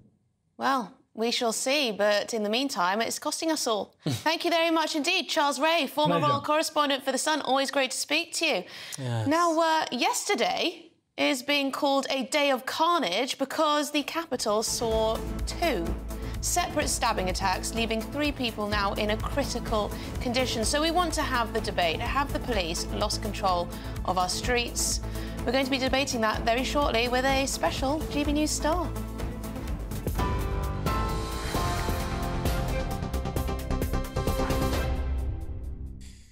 Hi there, it is 1:33. I'm Aaron Armstrong in the GB Newsroom. A 19-year-old man's been arrested on suspicion of attempted murder after an alleged stabbing on a London train yesterday afternoon. It happened just before 4 p.m. between Shortlands and Beckenham on a train bound for Victoria Station.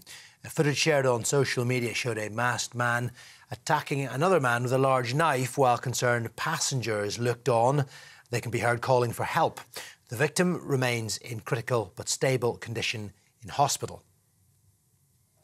Thames Water shareholders are refusing to inject extra funding to keep it afloat unless the regulator allows bills to rise by up to 40% over 5 years. They were due to put in £500 million before the end of the month, but have withheld it because they say the business plan is uninvestable. It comes as rowers taking part in this weekend's boat race have been warned about high levels of E. coli in the River Thames as a result of the company dumping raw sewage. Millions of people are being urged to send meter readings to their energy supplier to ensure they don't overpay. The average household bill is to fall to its lowest point in 2 years from next month after Ofgem lowered its price cap, so it'll drop 12.3% from next Monday. Average yearly bills will go down from £1,900 to £1,700, an average saving of about £20 a month. And the King has reaffirmed his coronation pledge not to be served, but to serve, and spoke of his great sadness at missing the Royal Maundy service. His comments were broadcast to Worcester Cathedral as he takes time away from public events to recover from cancer. The Queen was in attendance, though. His Majesty also thanked Britain for its services and paid tribute to those organisations and their selfless staff. For the latest on all of our stories, you can sign up to GB News Alerts, scan the QR code on your screen, or go to our website for more details.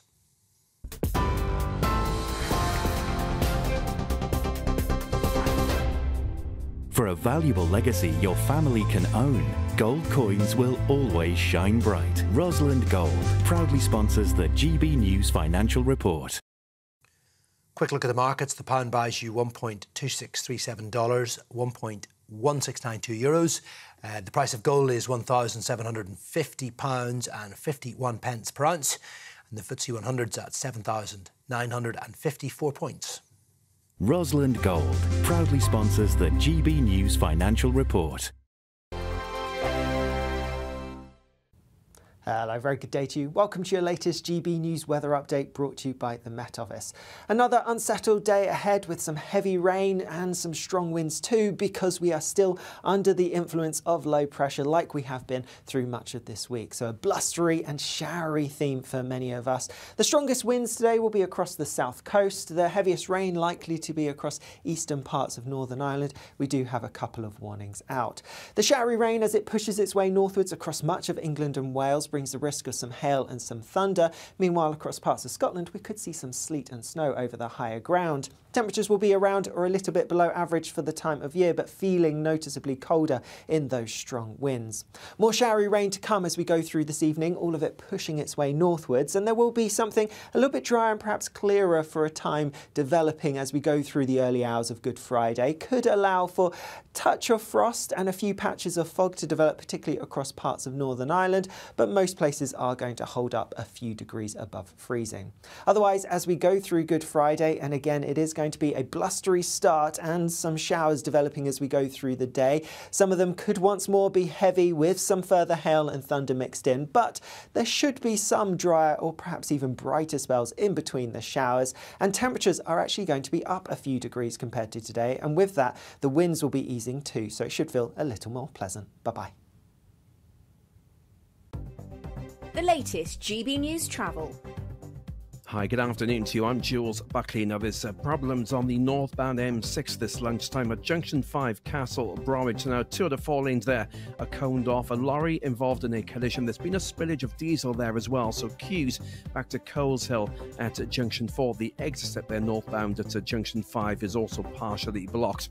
Northbound M40 queuing. There's a breakdown from Loudwater at 3, heading up to 4 the High Wycombe Handy Cross roundabout, and that's causing delays. Anti-clock M25 still slow going following an earlier collision. Junction 26 to 25, that's Waltham Abbey to Enfield, but all lanes are back open. And the A30 in Devon closed both ways between the Woodley Junction in Cheriton Bishop and Fingal Glen by the Pathfinder Village, closed and queuing for a serious collision. And for now, that's your latest. You can stay up to date throughout the day by visiting our website gbnews.com. Join me, Camilla Tominey, every Sunday at 9:30 when I'll be interviewing the key players in British politics and taking them to task. This report basically says that he's not fit to stand trial. With an upcoming election looming over Westminster, now is the time for clear, honest answers. I agree. And that's precisely what I'll get. Is he indecisive?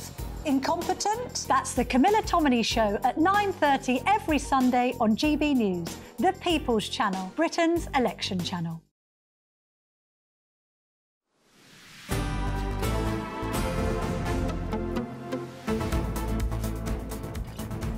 Good afternoon, Britain. Is Britain becoming lawless? That's the question we're asking at 39 minutes past 1. We've been hearing stabbings were rife across London transport yesterday, with a manhunt underway for an attack on Kennington tube platforms, and a 19-year-old arrested after he allegedly stabbed a man on a train in broad daylight in Beckenham. Brazen. Now, 3 people have been left in a critical condition. So, our question we're asking is, have the police lost control of our streets? Joining us now is GB News presenter Patrick Christys, who thinks police have absolutely lost control, and the former police superintendent Leroy Logan, who feels they haven't. So, Patrick, tell us why you believe the police have lost control. Yeah, I mean, it brings me absolutely no joy to say this. And by the way, I don't think this is entirely, in every case, the police's fault. But to answer your question, yes, they have lost control. Knife crime up 5% in England and Wales on last year, 22% up in London, a 19% increase in knife point robberies. If we move to the northeast now, we see that there's been a 500% increase in sexual crimes, a 6,000% increase. This is since 2014, by the way, in stalking and harassment cases. Shoplifting is through the roof. Why do you now need to go go and ask a cashier behind the counter to get you some fabric softener? Well, it's because all the others have been nicked. There's been a perceived two-tier policing protest. Drugs are out of control, aren't they? And public confidence is at the lowest level. That was an independent watchdog that came out last year. Just to summarise that and how much I think they have lost control, there was a police station that closed in Streatham and was turned into a £1 million cannabis farm. Right, well, Leroy, do you believe the police have lost control of the streets? I don't believe they've lost control of the streets, and I don't think it's really reasonable to say that it's out of control. I mean, yes, crime is high, and it's in the wrong direction in many areas, and the police need to get a grip of it. But I also think that various crimes, they are predicated by people's circumstances. I'm not giving excuses for people carrying knives or going looting, but there's always causes behind these things. You know, it's not just being tough on crime, and I know about enforcement and the courts and the prison system, but it's also getting into the causes of it. We need to have really culturally competent type of policing, knowing where the feuds are happening, who are the problem families going into these conflicts, how people are starting to get together around going into shops and looting and all these sort of things. We need to recognise how social media has contributed to this, and it's got these sort of weird and wonderful collaborations of people coming together and believing they can just storm stores and everything like this. So it's not just about losing control. It's around we collectively as the public trying to support each other so that you don't have people running wild on the streets of London. OK, Leroy, let's pass that back to Patrick now. Patrick, not necessarily all on the police. Yeah. This is a problem with society. Yeah, I mean, unquestionably, it is a problem with society. I think we can't also underestimate the impact that inexplicable police cuts, coupled with rapid mass population growth, have had. I mean, I think that seems pretty obvious. And I don't think the police help themselves at times, though. And I know that these might be isolated incidents, but things like doing the Macarena at a gay pride event or twerking at Notting Hill Carnival, for example, or policing non-crime hate incidents online, I'm not sure that's really getting in amongst the more serious crimes, like stabbings, like gun crimes, like drugs as well. I think sometimes they are maybe afraid of the optics a bit too much. I know that there were certain issues around the BLM protests, I think more recently as well, when it comes to the pro-Palestine protests that we've seen. I think the appearance is at least maybe they are too worried about how this could be cut up. There have also been problems, I think, when it comes to undermining the respect of police officers, not least because they don't appear to always be that good at policing themselves. I could rattle off several examples. Wayne Couzens is probably the most obvious one as well. I think as well they're not always backed up by the higher-ups, are they, when it comes to things? I know firearms officers recently have felt incredibly hard done by and handed in quite a few of their weapons and will not be reapplying for the role. A perception that maybe there is a rush to litigation against their own. Absolutely. Leroy, do the police sometimes project weakness? Patrick gave that example of how the protests, for example, a lot of people saying the police take a very, soft touch. I'll agree that they haven't been consistent around policing a lot of the protests, especially around the issues of Gaza and Israel, and whereas they can be seen very heavy-handed when it comes to football events or something of a different nature. So, yeah, they need to be consistent. There needs to be that strong ethical leadership to ensure that they deploy the assets in an intelligence and a proportionate and reasonable way. We've got to ensure that our policing is consistent, whether you are very privileged end of life or you're deprived in some way. There seems to be an inconsistency, and that's down to the leadership. But I know the majority of officers are doing an excellent job in very tough circumstances. As it's already been highlighted, austerity trashed community cops. It closed down the police stations. We've seen morale nosediving, lots of people leaving, not only just handing back their firearms, but they're actually leaving. And of course, the reputation was hit by Carrick and Cousins and all these other sexual predators. So the only way is up.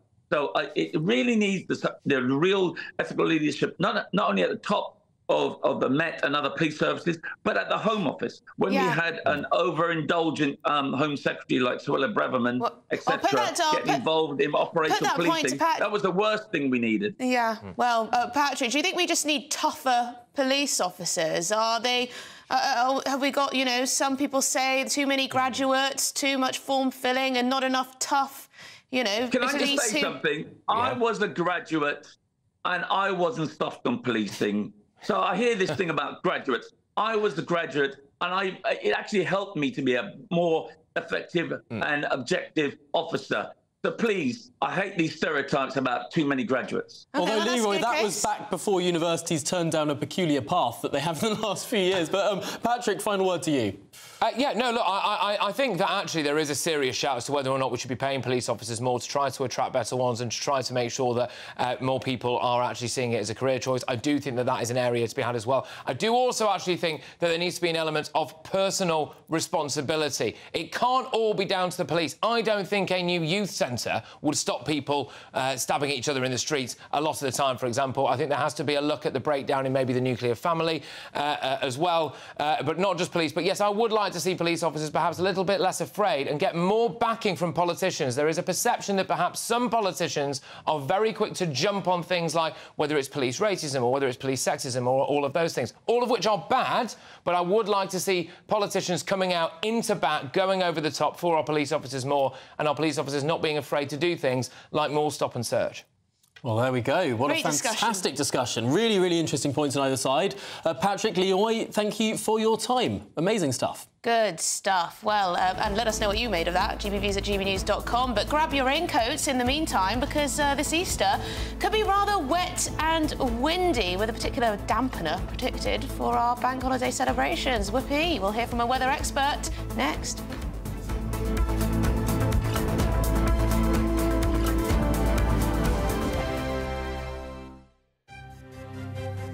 GB News Breakfast, every day from 6 a.m. Could we talk about opening up the new Bond role to someone, Alex? And, yes. This is an actor called Aaron Taylor Johnson. Right. Do you remember when the director of the 50 Shades of Grey films had a young boyfriend, really young, like half her age? It was in all the papers at the time. Well, it turns out that was him. He broke his career, I think, in a film called Kick-Ass, which was... I watched it, really great film. You can't compare... What's his name? Who's the last Bond? Daniel Craig. Daniel Craig. You can't to Roger. compare, But you can't compare Roger Moore to Sean Connery either. No. Who's your favourite Bond? My favourite Bond is Pierce Brosnan, probably. Same. Really? Oh, come on, yes. Sean Connery, maybe For Sean. the classics. Yeah. I'm quite keen on Roger Moore. So, but I quite like the kind of the ironic raise of the eyebrow and all that. Well, interesting. This sort of puts to death all of those rumours that James Bond was going to be a woman, James Bond was going to be a black man. There was lots of different rumours going around of what they were going to do with his Idris role. Elba would be good. He hasn't signed yet. As a feminist, I would say James Bond shouldn't be a woman. I totally agree. Because we need to have our own stories that we tell and our own heroes. We don't need to kind of go in on that. We just need to have a story that celebrates a woman, I think. I agree. Who was your favourite, Eamon? So I do think if you look at them all, there's not a bad one amongst them. But personally, I got to know Roger Moore, and an absolute gentleman and a man who was a star in every sense of the word, and a possibly handsome-looking man. Pierce, I think Pierce, very, very good, and Pierce, again, is a very likeable fella. Very likeable. Yeah. It's funny, isn't it, that the appetite, I think, for James Bond is still there, but they are reinventing it. And the fact that they change it and kind of go with the time. I thought Daniel Craig was very good, actually. I just struggled with Daniel Craig the most because I just couldn't cope with the blonde Bond. So the idea of a female Bond or, you know, I couldn't even cope with Daniel Craig, so... 2024, a battleground year. The year the nation decides. As the parties gear up their campaigns for the next general election. Who will be left standing when the British people make one of the biggest decisions of their lives? Who will rise? And who will fall? Let's find out together. For every moment, the highs, the lows, the twists and turns. We'll be with you for every step of this journey. In 2024, GB News is Britain's election channel. GB News is the home of free speech. We were created to champion it, and we deliver it day in, day out. Free speech allows us all to explore and debate openly the issues most important to us, our families, and of course, the British people. Having challenging conversations to enlighten each other. Which is why we hear all sides of the argument. We are the People's Channel. We will always stand by the freedom to express yourself. On TV, radio and online. This is GB News, Britain's news channel.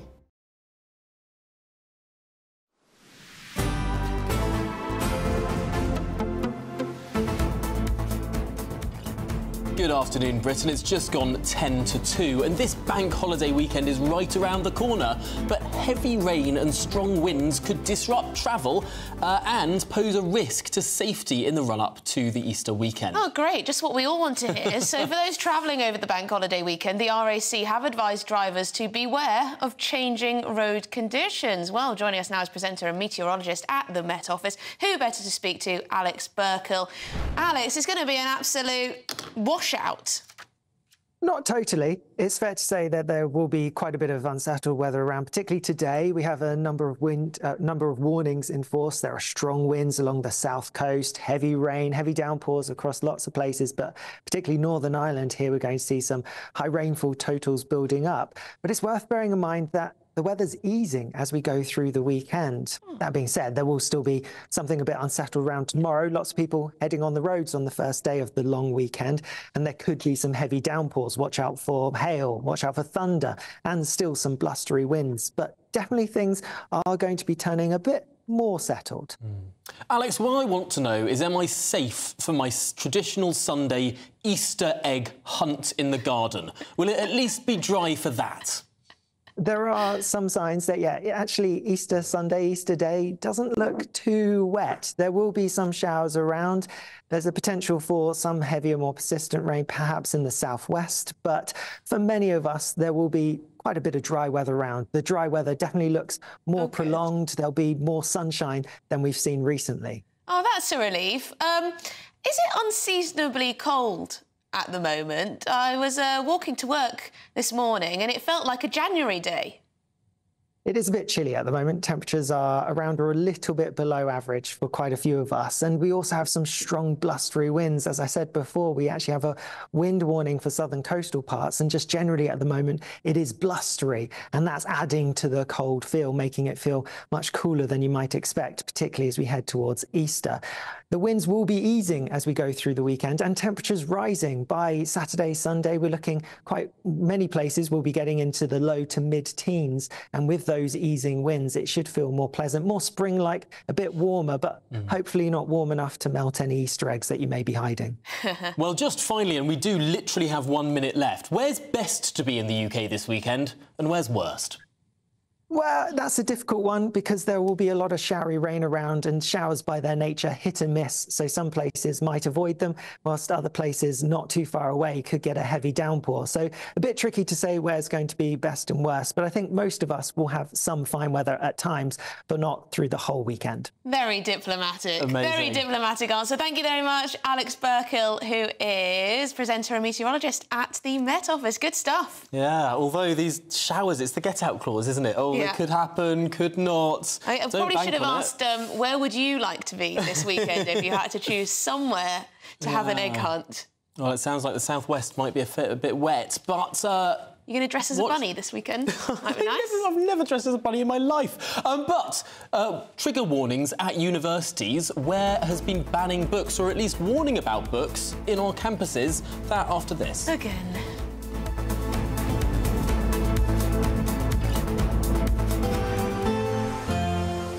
A brighter outlook with Box Solar, sponsors of weather on GB News. Hello again, here's your latest GB News weather forecast brought to you by the Met Office. If you're hoping for something a little bit drier, then there is something of a respite over this weekend, but for the time being, the unsettled theme continues. Low pressure firmly in control, like it has been through much of this week, bringing more blustery, showery weather to many places. We still have some strong winds across the south coast as we go through the end of the day, and some heavy rain affecting eastern parts of Northern Ireland. Elsewhere, it's a blustery, showery theme across many parts, though the focus of of the rain pushing its way into more northern areas overnight, with some clearer, drier weather for a time across some parts. Could allow for a touch of frost and a few fog patches to develop, particularly across parts of Northern Ireland. Elsewhere, most places starting tomorrow on a relatively mild note. Otherwise, as we go through Good Friday, and there will be some further showery rain around, again we could see some hail and some thunder mixed in with this, but we should also see some dry and perhaps even bright or sunny spells in between any heavier downpours. Temperatures will be a few degrees higher than today, highs of around 13-14 Celsius, and the winds will be easing as we go through the day, so that should make it feel a touch more pleasant perhaps. As we look towards Saturday, and yes, there will still be some showers around, but they don't look as intense, and they look a little bit fewer and further between compared to what we've seen over some recent days. So greater chance of seeing some drier weather to come, and that's a similar picture for Sunday, but more unsettled weather arriving again by Monday. See you later. That warm feeling inside. From Boxed Boilers, sponsors of weather on GB News. Want to be a winner just like Phil? Obviously, whoever wins it next is going to be as happy as I was, and they're going to get even more money this time round, so why wouldn't you go in the draw? Enter our massive spring giveaway. There's £12,345 in tax-free cash to give your finances a spring boost. We'll also send you on a shopping spree with £500 worth of vouchers to spend in the store of your choice. You'll also get a garden gadget package. You have to hurry, as lines close at 5 p.m. on Friday. For another chance to win the vouchers, the treats, and £12,345 in tax-free cash, text GBWIN to 84902. Text costs £2 plus one standard network rate message, or post your name and number to GB03 PO Box 8690 Derby DE1 9TT. UK only. Entrance must be 18 or over. Lines close at 5 p.m. on Friday. Full terms and privacy notice at gbnews.com/win. Please check the closing time if watching or listening on demand. Good luck. Your weekend starts here with Friday Night Live with me, Mark Dolan, 8 till 9 on GB News. Big stories, big guests and big laughs as we get you ready for a cracking weekend.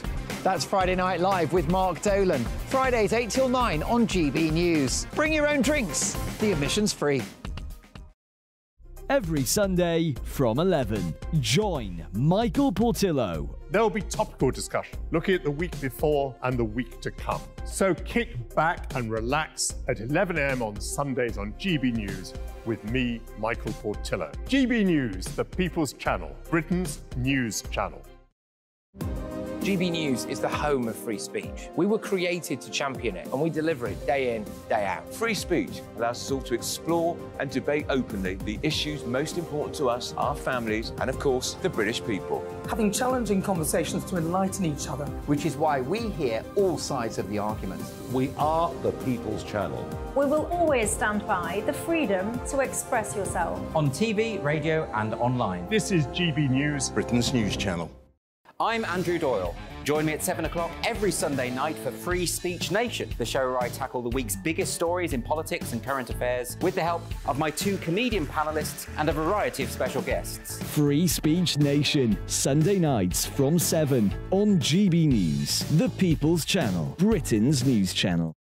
Join me, Camilla Tominey, every Sunday at 9:30 when I'll be interviewing the key players in British politics and taking them to task. This report basically says that he's not fit to stand trial. With an upcoming election looming over Westminster, now is the time for clear, honest answers. I agree. And that's precisely what I'll get. Is he indecisive? Incompetent? That's the Camilla Tominey Show at 9:30 every Sunday on GB News, the People's Channel, Britain's election channel.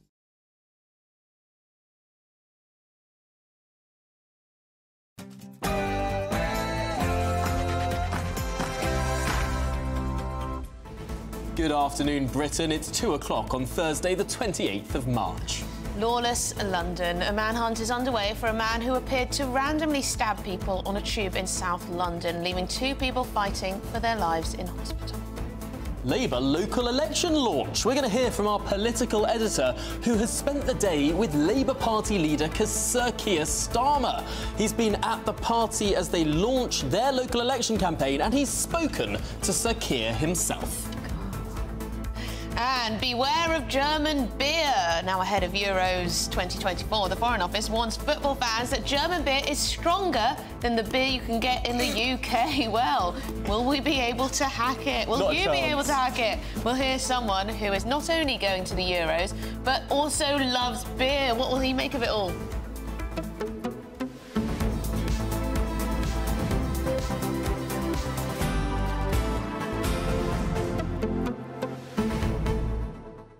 Now, throughout the programme, we've been asking for your views on what is a growing sense of lawlessness in our major cities, but perhaps most particularly in London. And it's interesting, we've been speaking to Ray Addison throughout the programme, who's been at the Shortlands railway station where there was one of these incidents that occurred yesterday. And Heather wrote in to say, the train station where Ray Addison is reporting from is just a few hundred metres from the primary school I attended in the early 1970s. There was never anything like this incident when we lived near there. It was a gentle, peaceful place. So sad. Well, yeah, it's probably a story of many places in this country like that used to be less safe. Kelvin's got in touch. He thinks the root cause of most of these problems is drugs. He says they affect so many of us in society, and the supply and distribution is at the root of this. Well, yes, when you look at gang violence, so much is about drugs and territory to do with drugs. And how they're supplied and the people who supply them. Yeah, absolutely. Paul says the police do a fantastic job, but are very vulnerable to bad press. This should not be so, but it is. The police have to pick up all the failings of other services, such as social services, and they spend so much time dealing with those sorts of things rather than actually doing their job. I think that's very true. I mean, how many police officers have we heard complain about how they're acting as social care workers, how they're acting as therapists sometimes, and how when they're there acting is as... danger, when like in that video that went viral of one of these stabbing incidents yesterday, everyone is sitting there sort of frozen in their place. They don't quite know what to do. Our police officers are expected to run towards that sort of danger, and many of them do on a daily basis, almost. It is quite a remarkable thing, and I think perhaps we should maybe thank our police more often than we do. Yeah, and I do, but I do think there is a problem with some of them projecting weakness. I do think that is fair to say too. But should we get your headlines?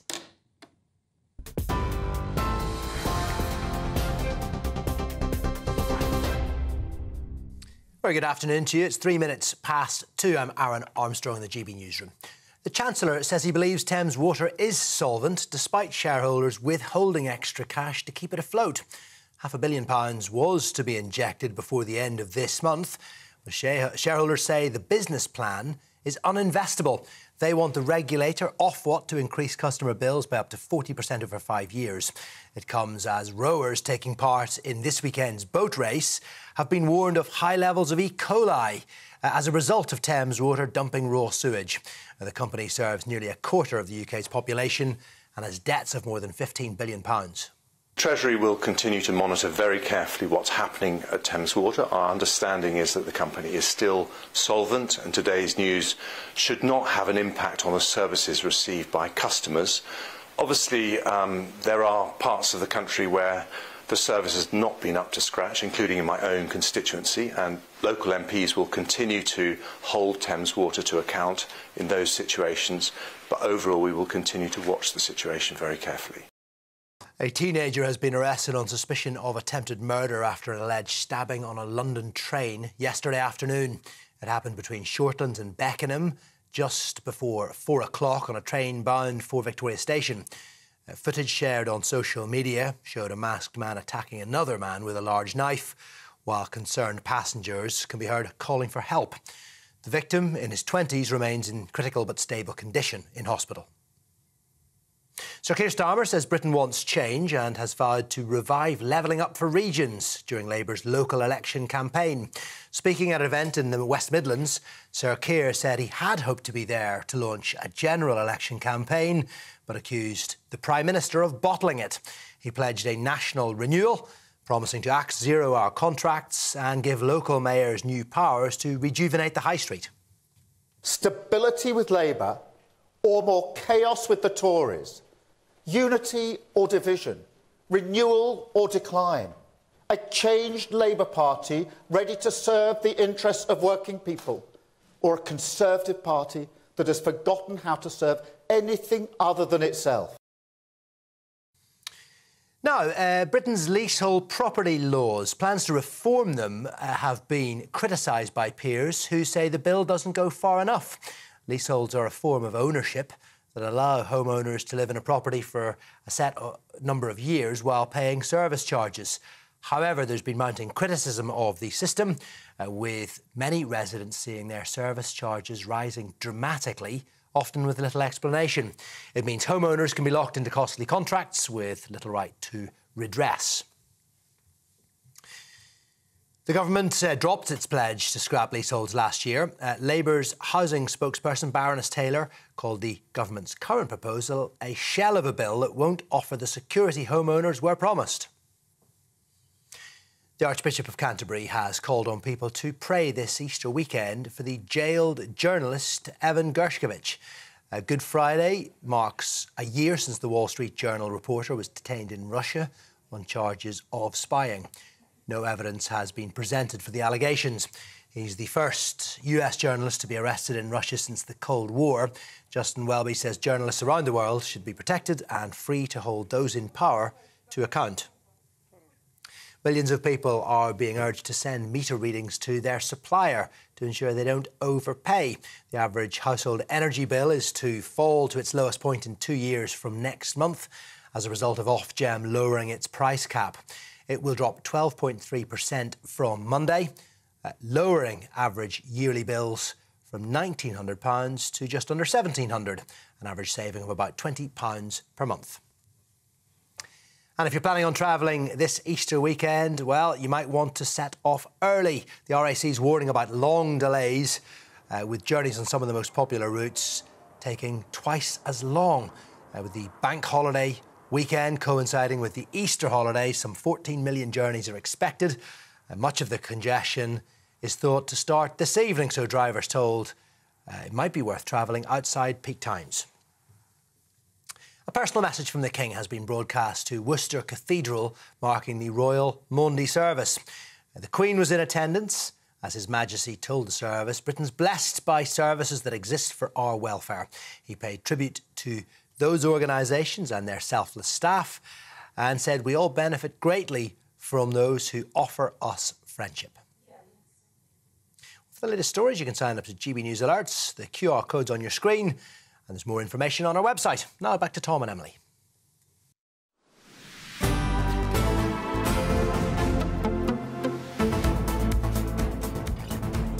Good afternoon, Britain. It's 8 minutes past 2. And now yesterday, in our capital city, is being called a day of carnage in London as 2 separate major incidents took place across the city, leaving 3 victims fighting for their lives in hospital.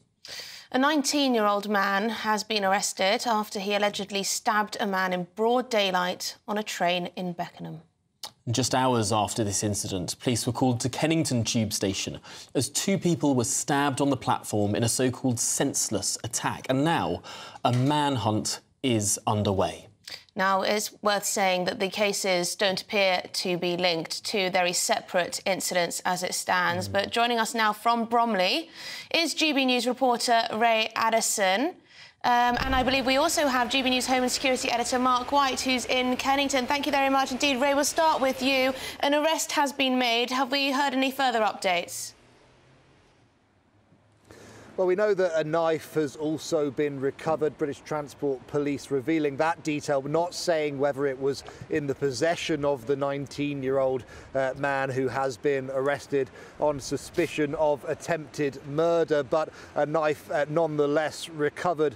Of course, we know that around 4 o'clock yesterday afternoon, police received those emergency service alerts from the public stating that 2 men had been fighting as they entered a train at Shortlands. And then, of course, we saw that disturbing video on social media filmed by a passenger which showed that attack on the train as it was heading towards Victoria.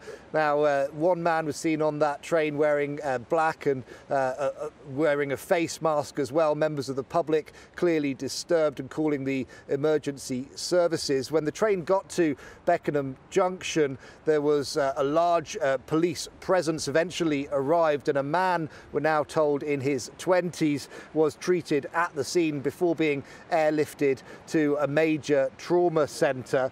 We're being told that he's in a critical but stable condition, and specialist officers, we're told, are also assisting his family at this time. British Transport Police with this latest statement saying they hope that this arrest will bring some reassurance to those who use the rail network. I have to say, I've been speaking to a lot of passengers here, regular commuters, people who live here in Bromley, and they're saying that this area has changed significantly after the last couple of years. They're very concerned to let their children, their youngsters, get on the rail network. Part of that they're putting down to the fact that there isn't any kind of ticket barriers here at the station. There never has been, and there's a theory from one man that I spoke to that could be an encouragement to those who wish to commit crime in this area. They know that they can come and go without having that barrier in place to stop them getting through without a ticket. Now, police patrols have been increased, we're told, across the local stations and in this neighbouring area. However, I've been here since 6:30 this morning. I've not seen a single police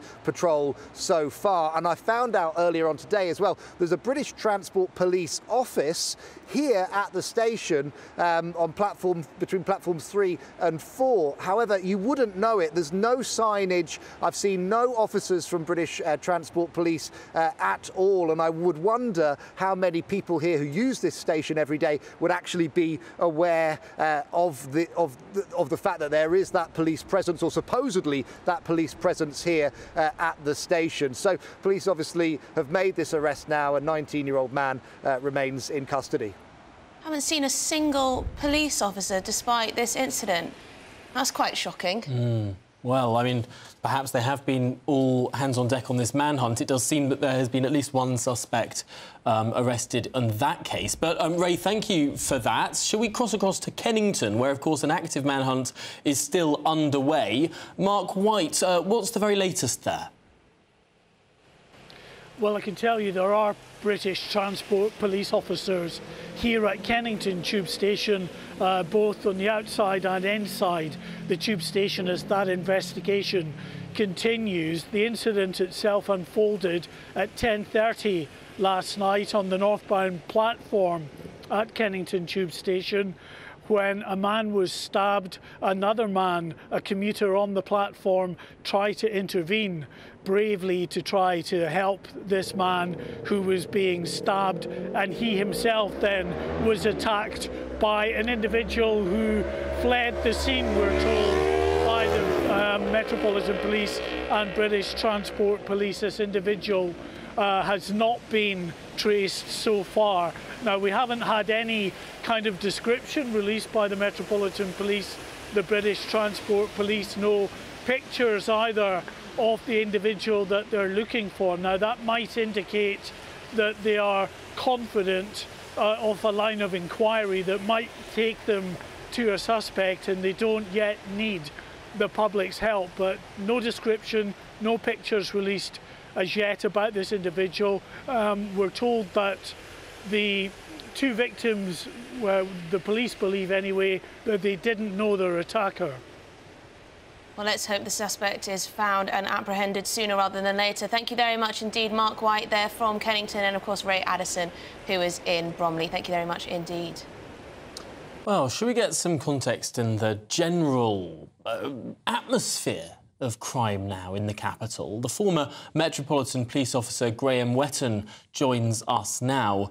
And Graham, do you get the sense that there is this growing crime problem, this growing violent crime problem in our capital city? Good afternoon. I think it's documented that there's an increase in violent crime, increase in knife crime. They're both priorities, along with many other things, for policing across the capital. So, yeah, there is a sense of these violent crimes, these knife crimes as well, are increasing across the capital. It's something the police are aware of and working to try and combat this. I think it's happening. Sorry, you broke up there. Graham, why do you think it's happening? Why do you think we're seeing what appears to be an increase in these types of brazen attacks? I mean, one in broad daylight on a train with commuters just sitting there, another on a platform at a major train station. Presumably there were people around. I mean, these aren't... no one's trying to hide anything anymore, it seems. No, and again, with 24/7 News, we're getting to hear about these things a lot quicker than we used to.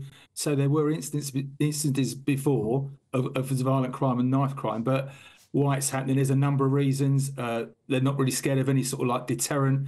There's no fear about being caught, no fear about the punishment they're likely to get if they are caught, if they are convicted. So I think there's a number of factors there as to why we're seeing this. You mentioned, I think, in an intro earlier on about, or someone mentioned drugs, etc. There's a number of factors why these crimes take place. It can be literally just someone disrespecting somebody, so an attack or violent crime takes place, or it can be over a dispute over an area of ground around drugs, etc. So there's a number of factors. It's all speculation, but at the moment, that'll be part of the inquiries that the investigation team will be looking at, the motive for both these attacks. And it does seem, unfortunately, that disproportionately it is young black men in the capital who are carrying knives. Why is that? Do we know? No, I think it's just, again, it comes down to, it comes down to socioeconomic reasons. You know, we've heard this before, how they're brought up, the lack of opportunity, the lack of employment, et cetera, et cetera. And they get drawn into a life of crime, criminal activity, and that leads them onto violent crime, which leads them then possibly onto knife crime. So, number of factors, but for policing, it's challenging to deal with these because, as we saw yesterday, they can happen literally from one end of the capital to the other. I just find it very hard to believe that there's a lack of employment. Anywhere you go, you see pubs and all the like sort of advertising for more staff. There are 1 million job vacancies in the United Kingdom. We've got a very low rate of unemployment. I mean, can we really blame the sort of socio-economic factors on this?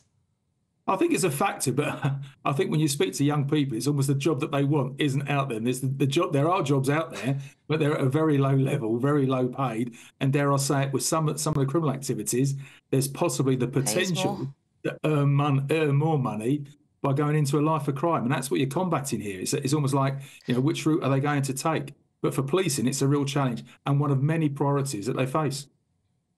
And Graham, the difficult question, because I don't want to be seen to bash the police, because I respect the job they do. It's a dangerous job that not many of us could do. But has the quality sometimes gone down, or at least the priorities? I think when you're looking at, and it's well documented, policing has a problem with recruitment at the moment. There's not enough people wanting to come into policing. So it's common sense, really. If you've got less people applying and you have to take a certain number to keep your numbers up, then possibly the quality coming in isn't as it was. The training isn't the same as it was. And more importantly, and this goes across the board, regardless of those two factors, the experience on the front line isn't there anymore.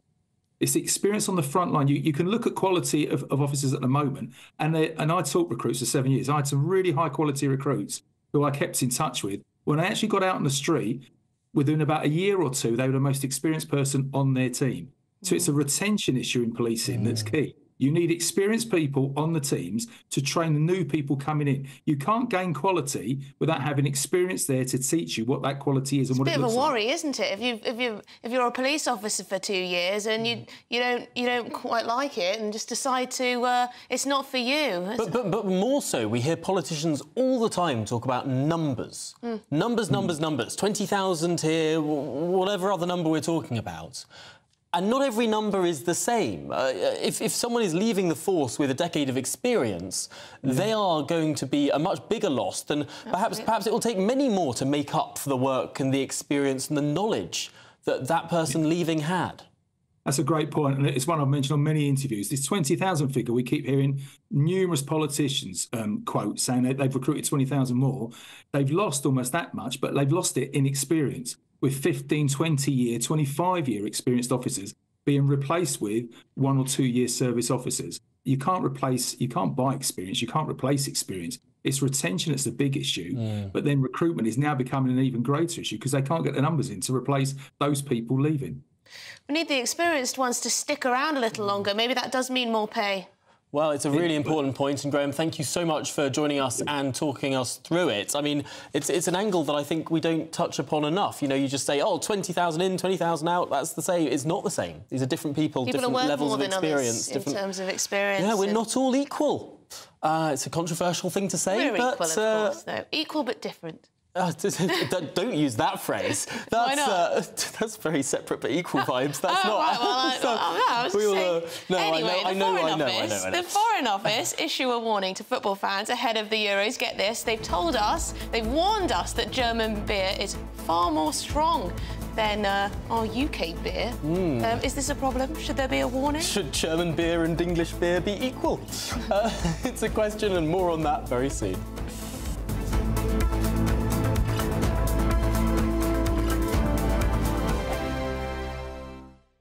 Patrick Christie's Tonight, weekdays from 9 p.m. Has the NHS killed your relative and then lied to you about it? There is an alleged cover-up culture in the NHS. They lie to you about why your loved one died, about poor care, then bury documents with evidence in them, and they try to silence staff who speak out. This is according to the NHS Ombudsman. There are around 11,000 avoidable deaths every year. 11,000. Someone's mum dies, their children know something dodgy happened, and then they're met with a rotten culture, including the altering of care plans, the disappearance of crucial documents, and complete denials. They lie to you, but they really get away with it because the NHS is like a religion, and people dare not criticise it. You'd be accused of NHSophobia. The annual budget is around £180 billion, and we now have about 2 million people working for the NHS. They cannot keep blaming everything on being underfunded and understaffed. If they're covering up medical negligence, it means the problem doesn't get dealt with and it keeps happening. And that is the fault of the NHS managers, the people who run it. They've got the money for 837 non-clinical staff working at English hospitals on the highest paid Band 9 contracts, which is between £99,000 and £115,000 a year. How many nurses would that pay for? How many junior doctors? And they've got the time on their hands to think about making the NHS the world's first carbon-neutral health service. They've got time to consider whether women in labour should be picked up by an electric ambulance that might have to be recharged en route to the hospital. There are NHS managers with a budget of £180 billion, 2 million members of staff, and they're crying about being understaffed and under-resourced. If they spent more time looking after patients instead of finding ways to cover up avoidable deaths, then maybe we'd have a better health service. Your weekend starts here with Friday Night Live with me, Mark Dolan, 8 till 9 on GB News. Big stories, big guests and big laughs as we get you ready for a cracking weekend. That's Friday Night Live with Mark Dolan. Fridays 8 till 9 on GB News. Bring your own drinks. The admission's free. Join us every night on GB News at 11 p.m. for Headliners, which is 3 top comedians going through the next day's news stories, which is exactly what you need, because when the establishment has gone crazy, you need some craziness to make sense of it. So join us 11 p.m. every night on GB News, the People's Channel, Britain's news channel. Every Sunday from 11, join Michael Portillo. There'll be topical discussion, looking at the week before and the week to come. So kick back and relax at 11 a.m. on Sundays on GB News with me, Michael Portillo. GB News, the People's Channel, Britain's news channel.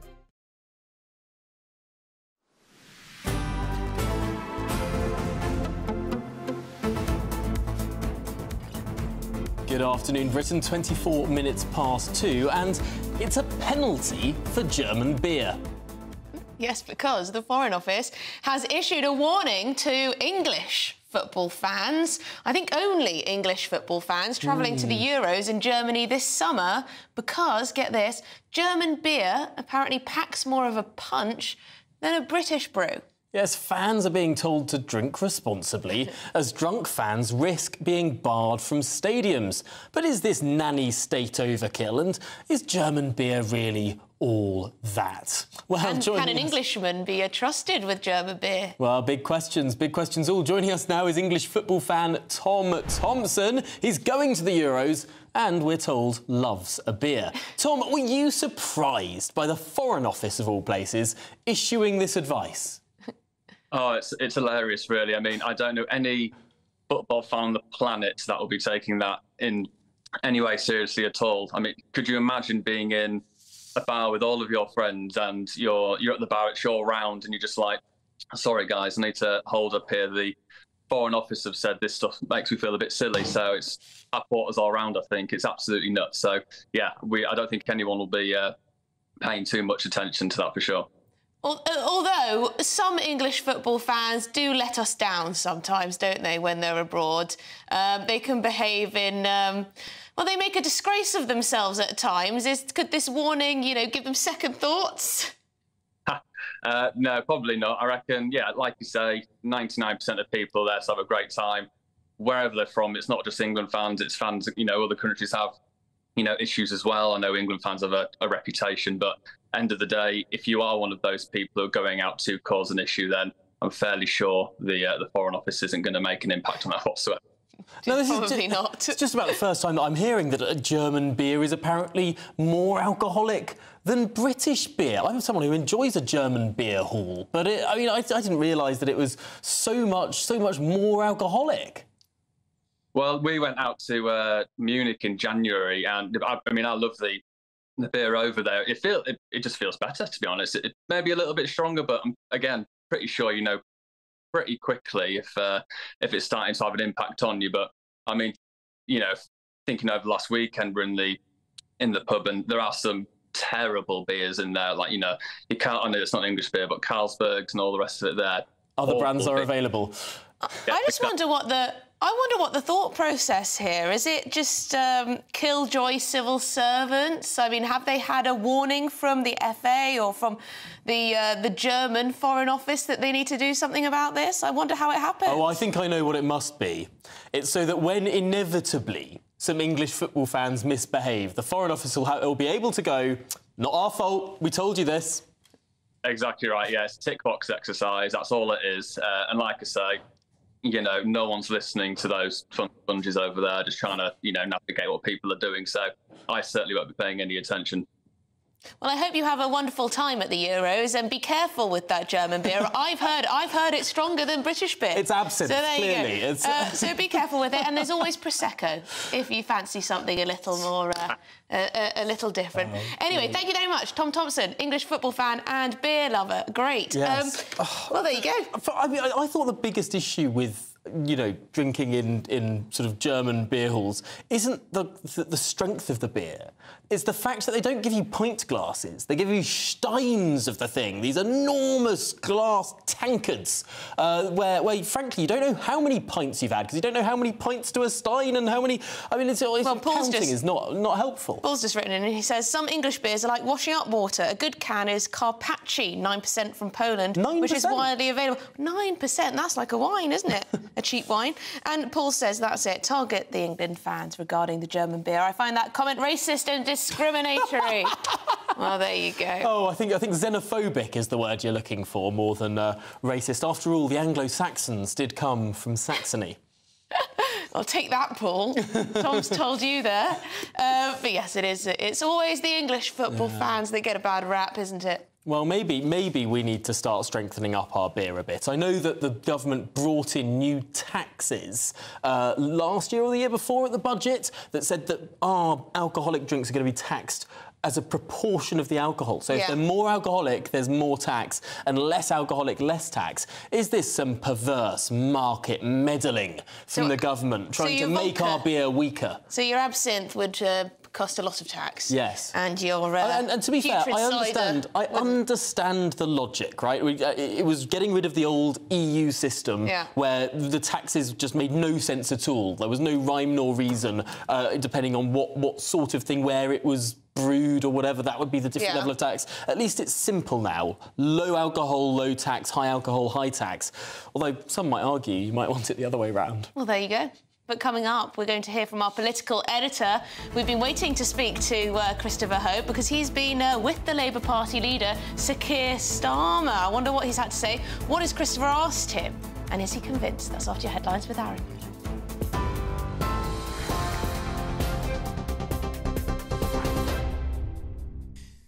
Hi there, it's exactly 2:30. I'm Aaron Armstrong. Thames Water shareholders have said its business plan is uninvestable and they won't put in £500 million to fund it. Shareholders wanted the regulator Ofwat to allow a 40% bill hike over 5 years for customers and more lenient penalties for falling foul of regulations. The extra cash was to be put in by the end of this month. It comes as rowers taking part in this weekend's boat race have been warned about high levels of E. coli in the River Thames as a result of the company dumping raw sewage. A 19-year-old man's been arrested on suspicion of attempted murder after a stabbing on a train in London yesterday afternoon. It happened just before 4 o'clock between Shortlands and Beckenham on a train bound for Victoria Station. A footage shared on social media showed a masked man attacking another man with a large knife. While concerned passengers looked on, they can be heard calling for help. The victim remains in critical but stable condition in hospital. Millions of people are being urged to send meter readings to their energy supplier to ensure they don't overpay. The average household bill will fall to its lowest point in 2 years from next month after Ofgem lowered its price cap. It will drop 12.3% from Monday, bringing those average yearly bills down from £1,900 to just under £1,700, a saving of about £20 each month. And King Charles has reaffirmed his coronation pledge not to be served, but to serve in a personal Easter message. His pre-recorded comments were broadcast at the Royal Maundy service at Worcester Cathedral. The King has stepped back from royal duties while he's being treated for cancer, but the Queen attended in his absence. And you can sign up to our alerts by scanning the QR code on your screen or go to gbnews.com/alerts.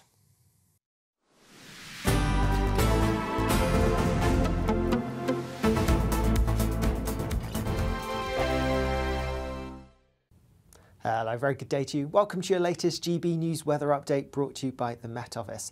Another unsettled day ahead with some heavy rain and some strong winds too, because we are still under the influence of low pressure like we have been through much of this week. So a blustery and showery theme for many of us. The strongest winds today will be across the south coast. The heaviest rain likely to be across eastern parts of Northern Ireland. We do have a couple of warnings out.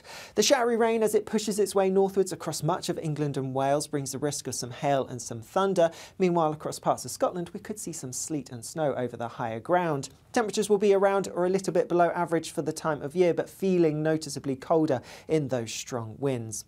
More showery rain to come as we go through this evening, all of it pushing its way northwards, and there will be something a little bit drier and perhaps clearer for a time developing as we go through the early hours of Good Friday. Could allow for a touch of frost and a few patches of fog to develop, particularly across parts of Northern Ireland, but most places are going to hold up a few degrees above freezing.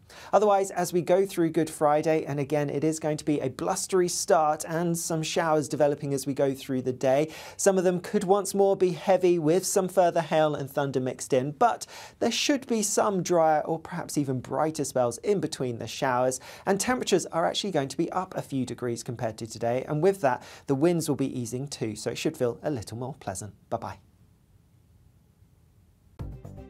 The latest GB News travel.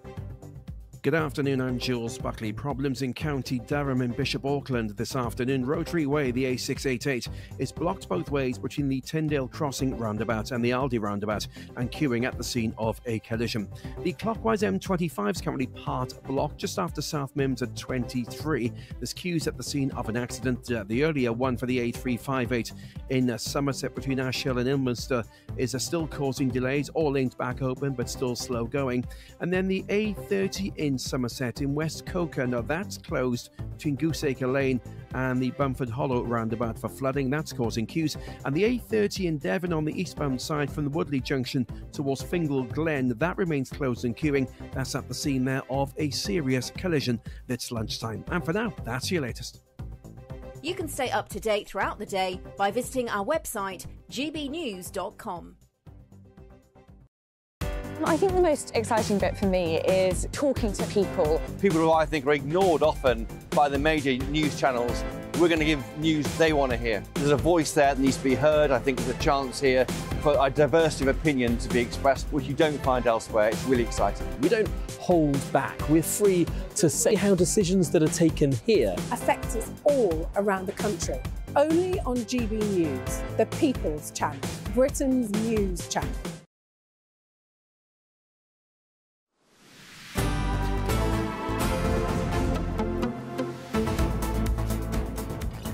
It's 2:35. You're watching and listening to Good Afternoon Britain. Now, the Tory era of politics as a performance art is coming to an end, said Labour leader Sir Keir Starmer this morning during his speech in Dudley as Labour launched their local election campaign. Well, this comes as Deputy Labour leader Angela Rayner is once again under fire because police are reassessing claims that Angela Rayner broke electoral law in the early 2010s when she lived between two council houses in Stockton. This all relates to selling one of those houses and not paying capital gains tax upon that sale. That's the allegation. Yeah, so the police are reassessing whether they were wrong to not investigate this. So we'll find out more. But joining us now is our political editor, Christopher Hope, who has been with Sir Keir Starmer all day. Lucky you, Christopher Hope. Christopher, tell us, were many questions asked about the whole Angela Rayner tax affair, council house? Yeah, hi Tom, hi Emily. Yeah, they were asked here in Dudley. Angela Rayner was in the front row of the speech that Keir Starmer gave. It was to launch the party's May the 2nd local election campaign. But the questions amongst the journalists soon turned to Angela Rayner. Of course, she's been on the broadcasting rounds today, making clear that she feels she's done nothing wrong, has taken legal advice, tax advice on whether she owns two things on the sale of this property in Greater Manchester in 2015. Any capital gains tax, was that owed? Because was she living in that property or a different one? And indeed, was there any, with the electoral register, was that okay? Was that all up to speed? Was she in the right house? And Greater Manchester Police are looking again at whether there's been any illegality.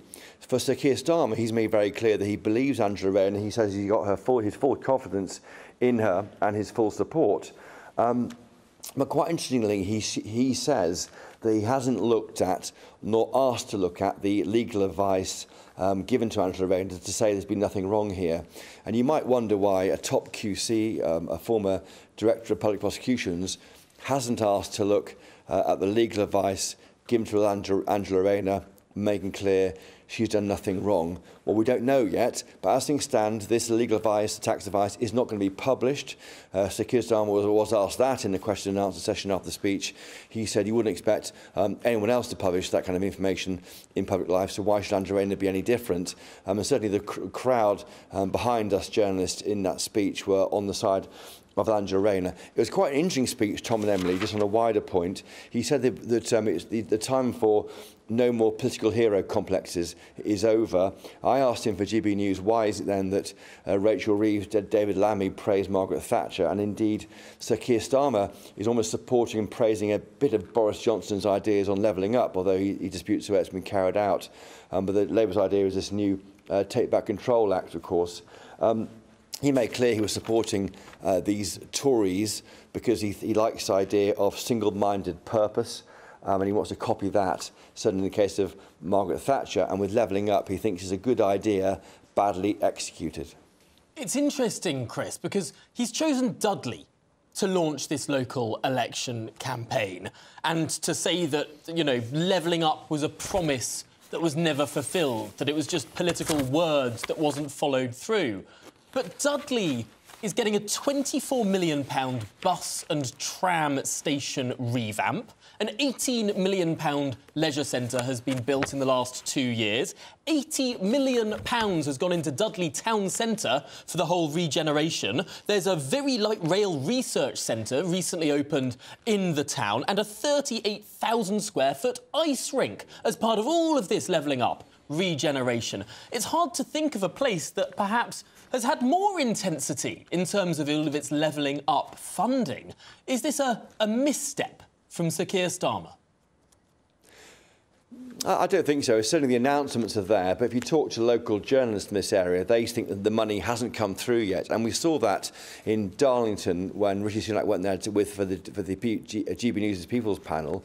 The big question, the big gripe in Darlington was they keep applying for levelling up money and very little, in fact nothing at that point, had got to them.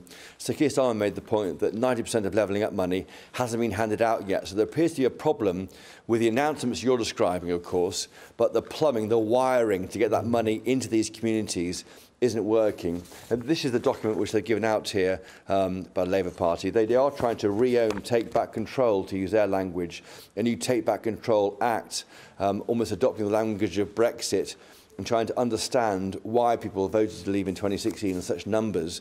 That's an idea which Sir Keir Starmer spent some time getting to understand and to know, and that's why I think he's in someone like Dudley. Yes, there's big announcements, Tom, of course you're right on that, but it's not being seen on the ground here, and that's why I think Labour thinks they can improve what is they think is a good idea, badly executed. Yes, in fact, with that £24 million bus and tram station revamp, turning it into a really rather superb-looking, splendid structure, well, in order to do that, it's currently closed. So all Dudley has got right now is a closed bus station, and of course in a couple of years' time it'll look amazing. Right, I mean, but the short-term electoral impact of some of these projects, ironically, could be negative.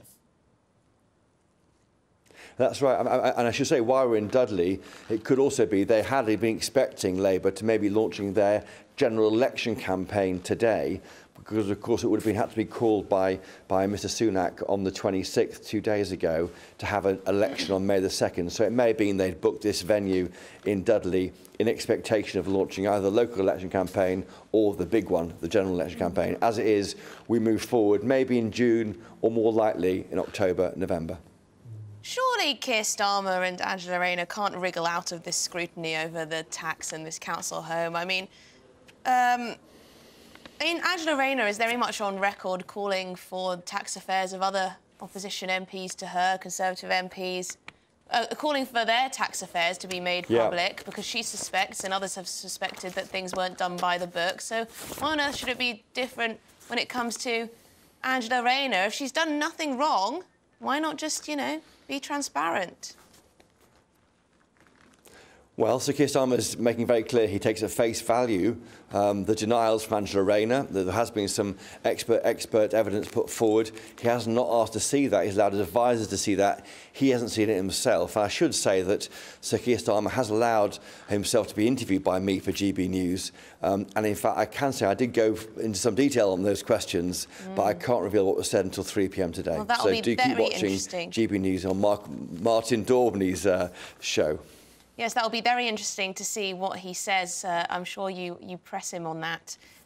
Because, you know, the story keeps coming up and then sort of tempering out, doesn't it? And it's interesting. I think a lot of people sometimes feel that were this a question asked of a government minister, there'd be so much more pressure on it. But because it's an opposition minister, even though this is an opposition that everyone thinks is going to be in government in 6 months' time, it just has less bite. But, Christopher Hope, we look forward to your interview at 3... Oh, sorry, yes, do go on. Well, I was going to say, I mean, the journalists repeatedly asked questions in the press conference of this, and others have been pressing after that about the issue of Angela Rayner's affairs. And I think, you know, we are trying to get to the bottom of it for viewers. I think, as you say, as we go towards the election, the scrutiny on these rather unknown members of the shadow cabinet compared to the actual cabinet will grow and grow. Yes, thank you very much indeed, Christopher Hope, our political editor there in Dudley. Yes, I guess it's about the principle, isn't it? Need to know if there was some wrongdoing there, regardless of the amount of money in particular. Well, just 16 minutes' time until we see that interview, that sit-down interview with Sir Keir Starmer. Chris Hope says he's held Sir Keir Starmer's feet to the fire, has grilled him, and I'm looking forward to seeing it. But coming up, children's books, including classics like Peter Pan and Alice in Wonderland, are coming with trigger warnings, with cautions that they contain messages of white supremacy. What's this about? More after this.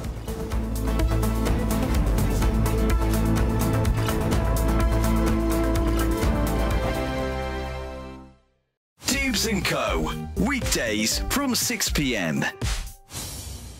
This story caught my eye. Lloyds Bank, right, they own the insurance company Scottish Widows. They have now issued some kind of suggested guidance about which word to try and avoid upsetting people or perhaps be as inclusive as possibly can be. One of these words is widows, which really caught my eye because of the amount of stupidity. If you own a brand literally called Scottish Widows, you can't then be saying that the word widows is triggering and offensive. Anyway, because it is so ludicrous, I need to move over from that part because I want to talk about the broader issue. So many organisations, they have what they call ESG. I'm going to bring a graphic up on the screen in case you're not familiar with what this is. But it's a sense of kind of government, and I would say it's almost like a spine. It underpins so much of what business does today. It stands for environmental, social and governance. And it's around things like how does a business perform when it comes to their environmental impact? How diverse are their employees? How diverse is their board? And so on and so forth. Do you think ESG is a force for good and much needed within business or not, Ben? It is the introduction of systemic institutionalised prejudice in the United Kingdom, which is going to damage dreadfully our economy, but also our culture, our cohesion as a society, and it's undermining, again, coming back to it, the nation-state that is the United Kingdom. ESG has to be ditched. Strong words, Judita. Do you agree with him? I don't agree, because I think that with ESG, when you have them, what you're having an increase in is specialists in ESG being introduced into companies to kind of imbricate it into how the company functions. If you're moving in a direction of making your company's functionality be optimized in a way that is inclusive of anyone from any background who has the qualifications to occupy that position, that is a good thing. Every Sunday from 11, join Michael Portillo. There'll be topical discussion, looking at the week before and the week to come. So kick back and relax at 11 a.m. on Sundays on GB News with me, Michael Portillo. GB News, the People's Channel, Britain's news channel. I'm Andrew Doyle. Join me at 7 o'clock every Sunday night for Free Speech Nation, the show where I tackle the week's biggest stories in politics and current affairs with the help of my two comedian panellists and a variety of special guests. Free Speech Nation, Sunday nights from 7 on GB News, the People's Channel, Britain's news channel. Your weekend starts here with Friday Night Live with me, Mark Dolan, 8 till 9 on GB News. Big stories, big guests and big laughs as we get you ready for a cracking weekend. That's Friday Night Live with Mark Dolan. Fridays 8 till 9 on GB News. Bring your own drinks. The admission's free.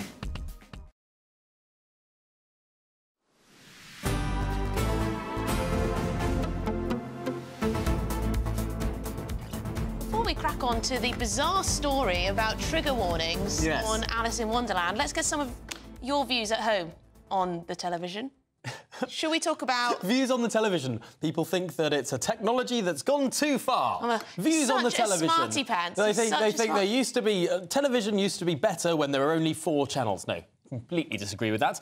No, there have been people writing in about the German beer discussion that we have had. And Jean has said that German beers are likely between 4.5 and 5.4%, whereas an English ale can be 6%. So I don't know where the Foreign Office are getting their whole sort of scare story. I don't know about that because someone else emailed in and the name, I've forgotten your name, so sorry, but you emailed in saying 19%. 19% common in Germany. I refuse to believe that's stronger that than a strong wine. You can walk into a Munich beer hall and pour your stein of whatever they have on tap on house, and I refuse to believe that will be 19%. Graham says, look on the bright side. If German beer is stronger, it will take less to reach the same effect. So surely an economic bonus. Yes, but what are you going to do in your spare time if you've got hours? Drink more slowly. Drink some water, drink slowly, nurse a lukewarm beer. Don't think so. Maybe alternate with a 0 alcohol beer and a German beer. There you go. There are always non-alcoholic beers available. Yeah, although Gary says most German beers are 5% plus. The brewing uses natural ingredients and do not contain chemical ingredients. Come on, Gary. Chemicals are natural. Also, have you ever seen how many E numbers are in a banana? Genuinely. Because an E number is just how you denote sugar. You look at the E numbers in a peach or a banana or an apple, it's full of them. So So let's not say chemicals. Tom's fun at parties, can't you tell? And Ross has got in touch because he's got a bone to pick with us and our headlines, which we aren't always responsible for. Oh. He says, just seen your headline and I'd like to point out that the EU does not do pints. When did we say pints? It must have been on our I've been saying Steins. Well. And I hope I've been pronouncing it correctly. Das ist gut, To be fair, Russ has said lots of love, so I don't think he's too upset about bless. it. So I don't thanks, think, Russ. no, but there have been more serious issues as well. We've been talking about the lawless state of our capital city, and Margaret has written in to say, following the train attack in Bromley, it appears it's not just nightclubs having metal detectors. I think there's a call for lots of other places having them too. Yes, it'd be sad if you had to introduce turnstiles and barriers because of crime. Is that the society we want to be in? Surely. But we want to squeeze in one more story Yes. before the end of the show, because children's stories like Peter Pan and Alice in Wonderland now come with a trigger warning at universities, alerting readers to possible themes of white supremacy. Yes, these warnings are being applied to colonial narratives, that's the claim, commonly found in adventure stories and famous novels from the Victorian era. Well, joining us now is the actor Charlie Lawson. And Charlie, these warnings have been applied to Peter Pan and Alice in Wonderland. What's this university getting at? Well, look, first of all, this is nothing new. We hadn't heard about it for a while. Universities have been doing this over the last couple of years. I remember having a chat with one of your colleagues about it, with Oxford University. But when Gabriella, the lovely Gabby, phoned me up today, I had to beg her to put me on after 9 o'clock because I found myself getting rather irate about the whole thing. But I will do my best to be very polite. Yes, keep it clean. Yes, look, which is quite difficult for me, as you'll appreciate, over this subject. Look, this is universities just jumping on the same trying to be relevant bandwagon. Is it any wonder that we look at the quality of graduates from university, and in my humble opinion, some of them are slightly disappointing. But I did phone a couple of people I knew who had sons and daughters at various leading universities, and they had been speaking this morning. And thank the Lord, they think it's a complete load of bloody nonsense, as I do. I believe C.S. Lewis is on this list. Is that correct, girls and boys? That's right.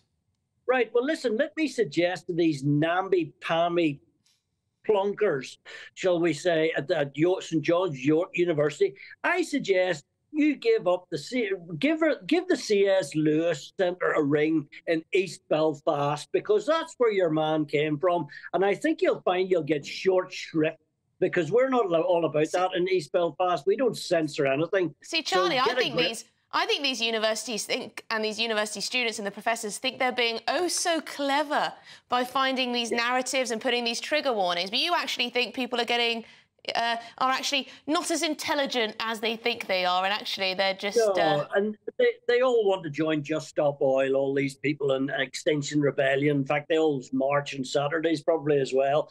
But listen, it's to be expected. We're used to it now. If you want to... I digress slightly, but you look at... We've been talking today on the programme about the quality of policing and graduates being taken into the police as opposed to long-term residential training. And the standards, I think you'll find, of our policing, especially in the Metropolitan Police, has gone down the bloody tubes.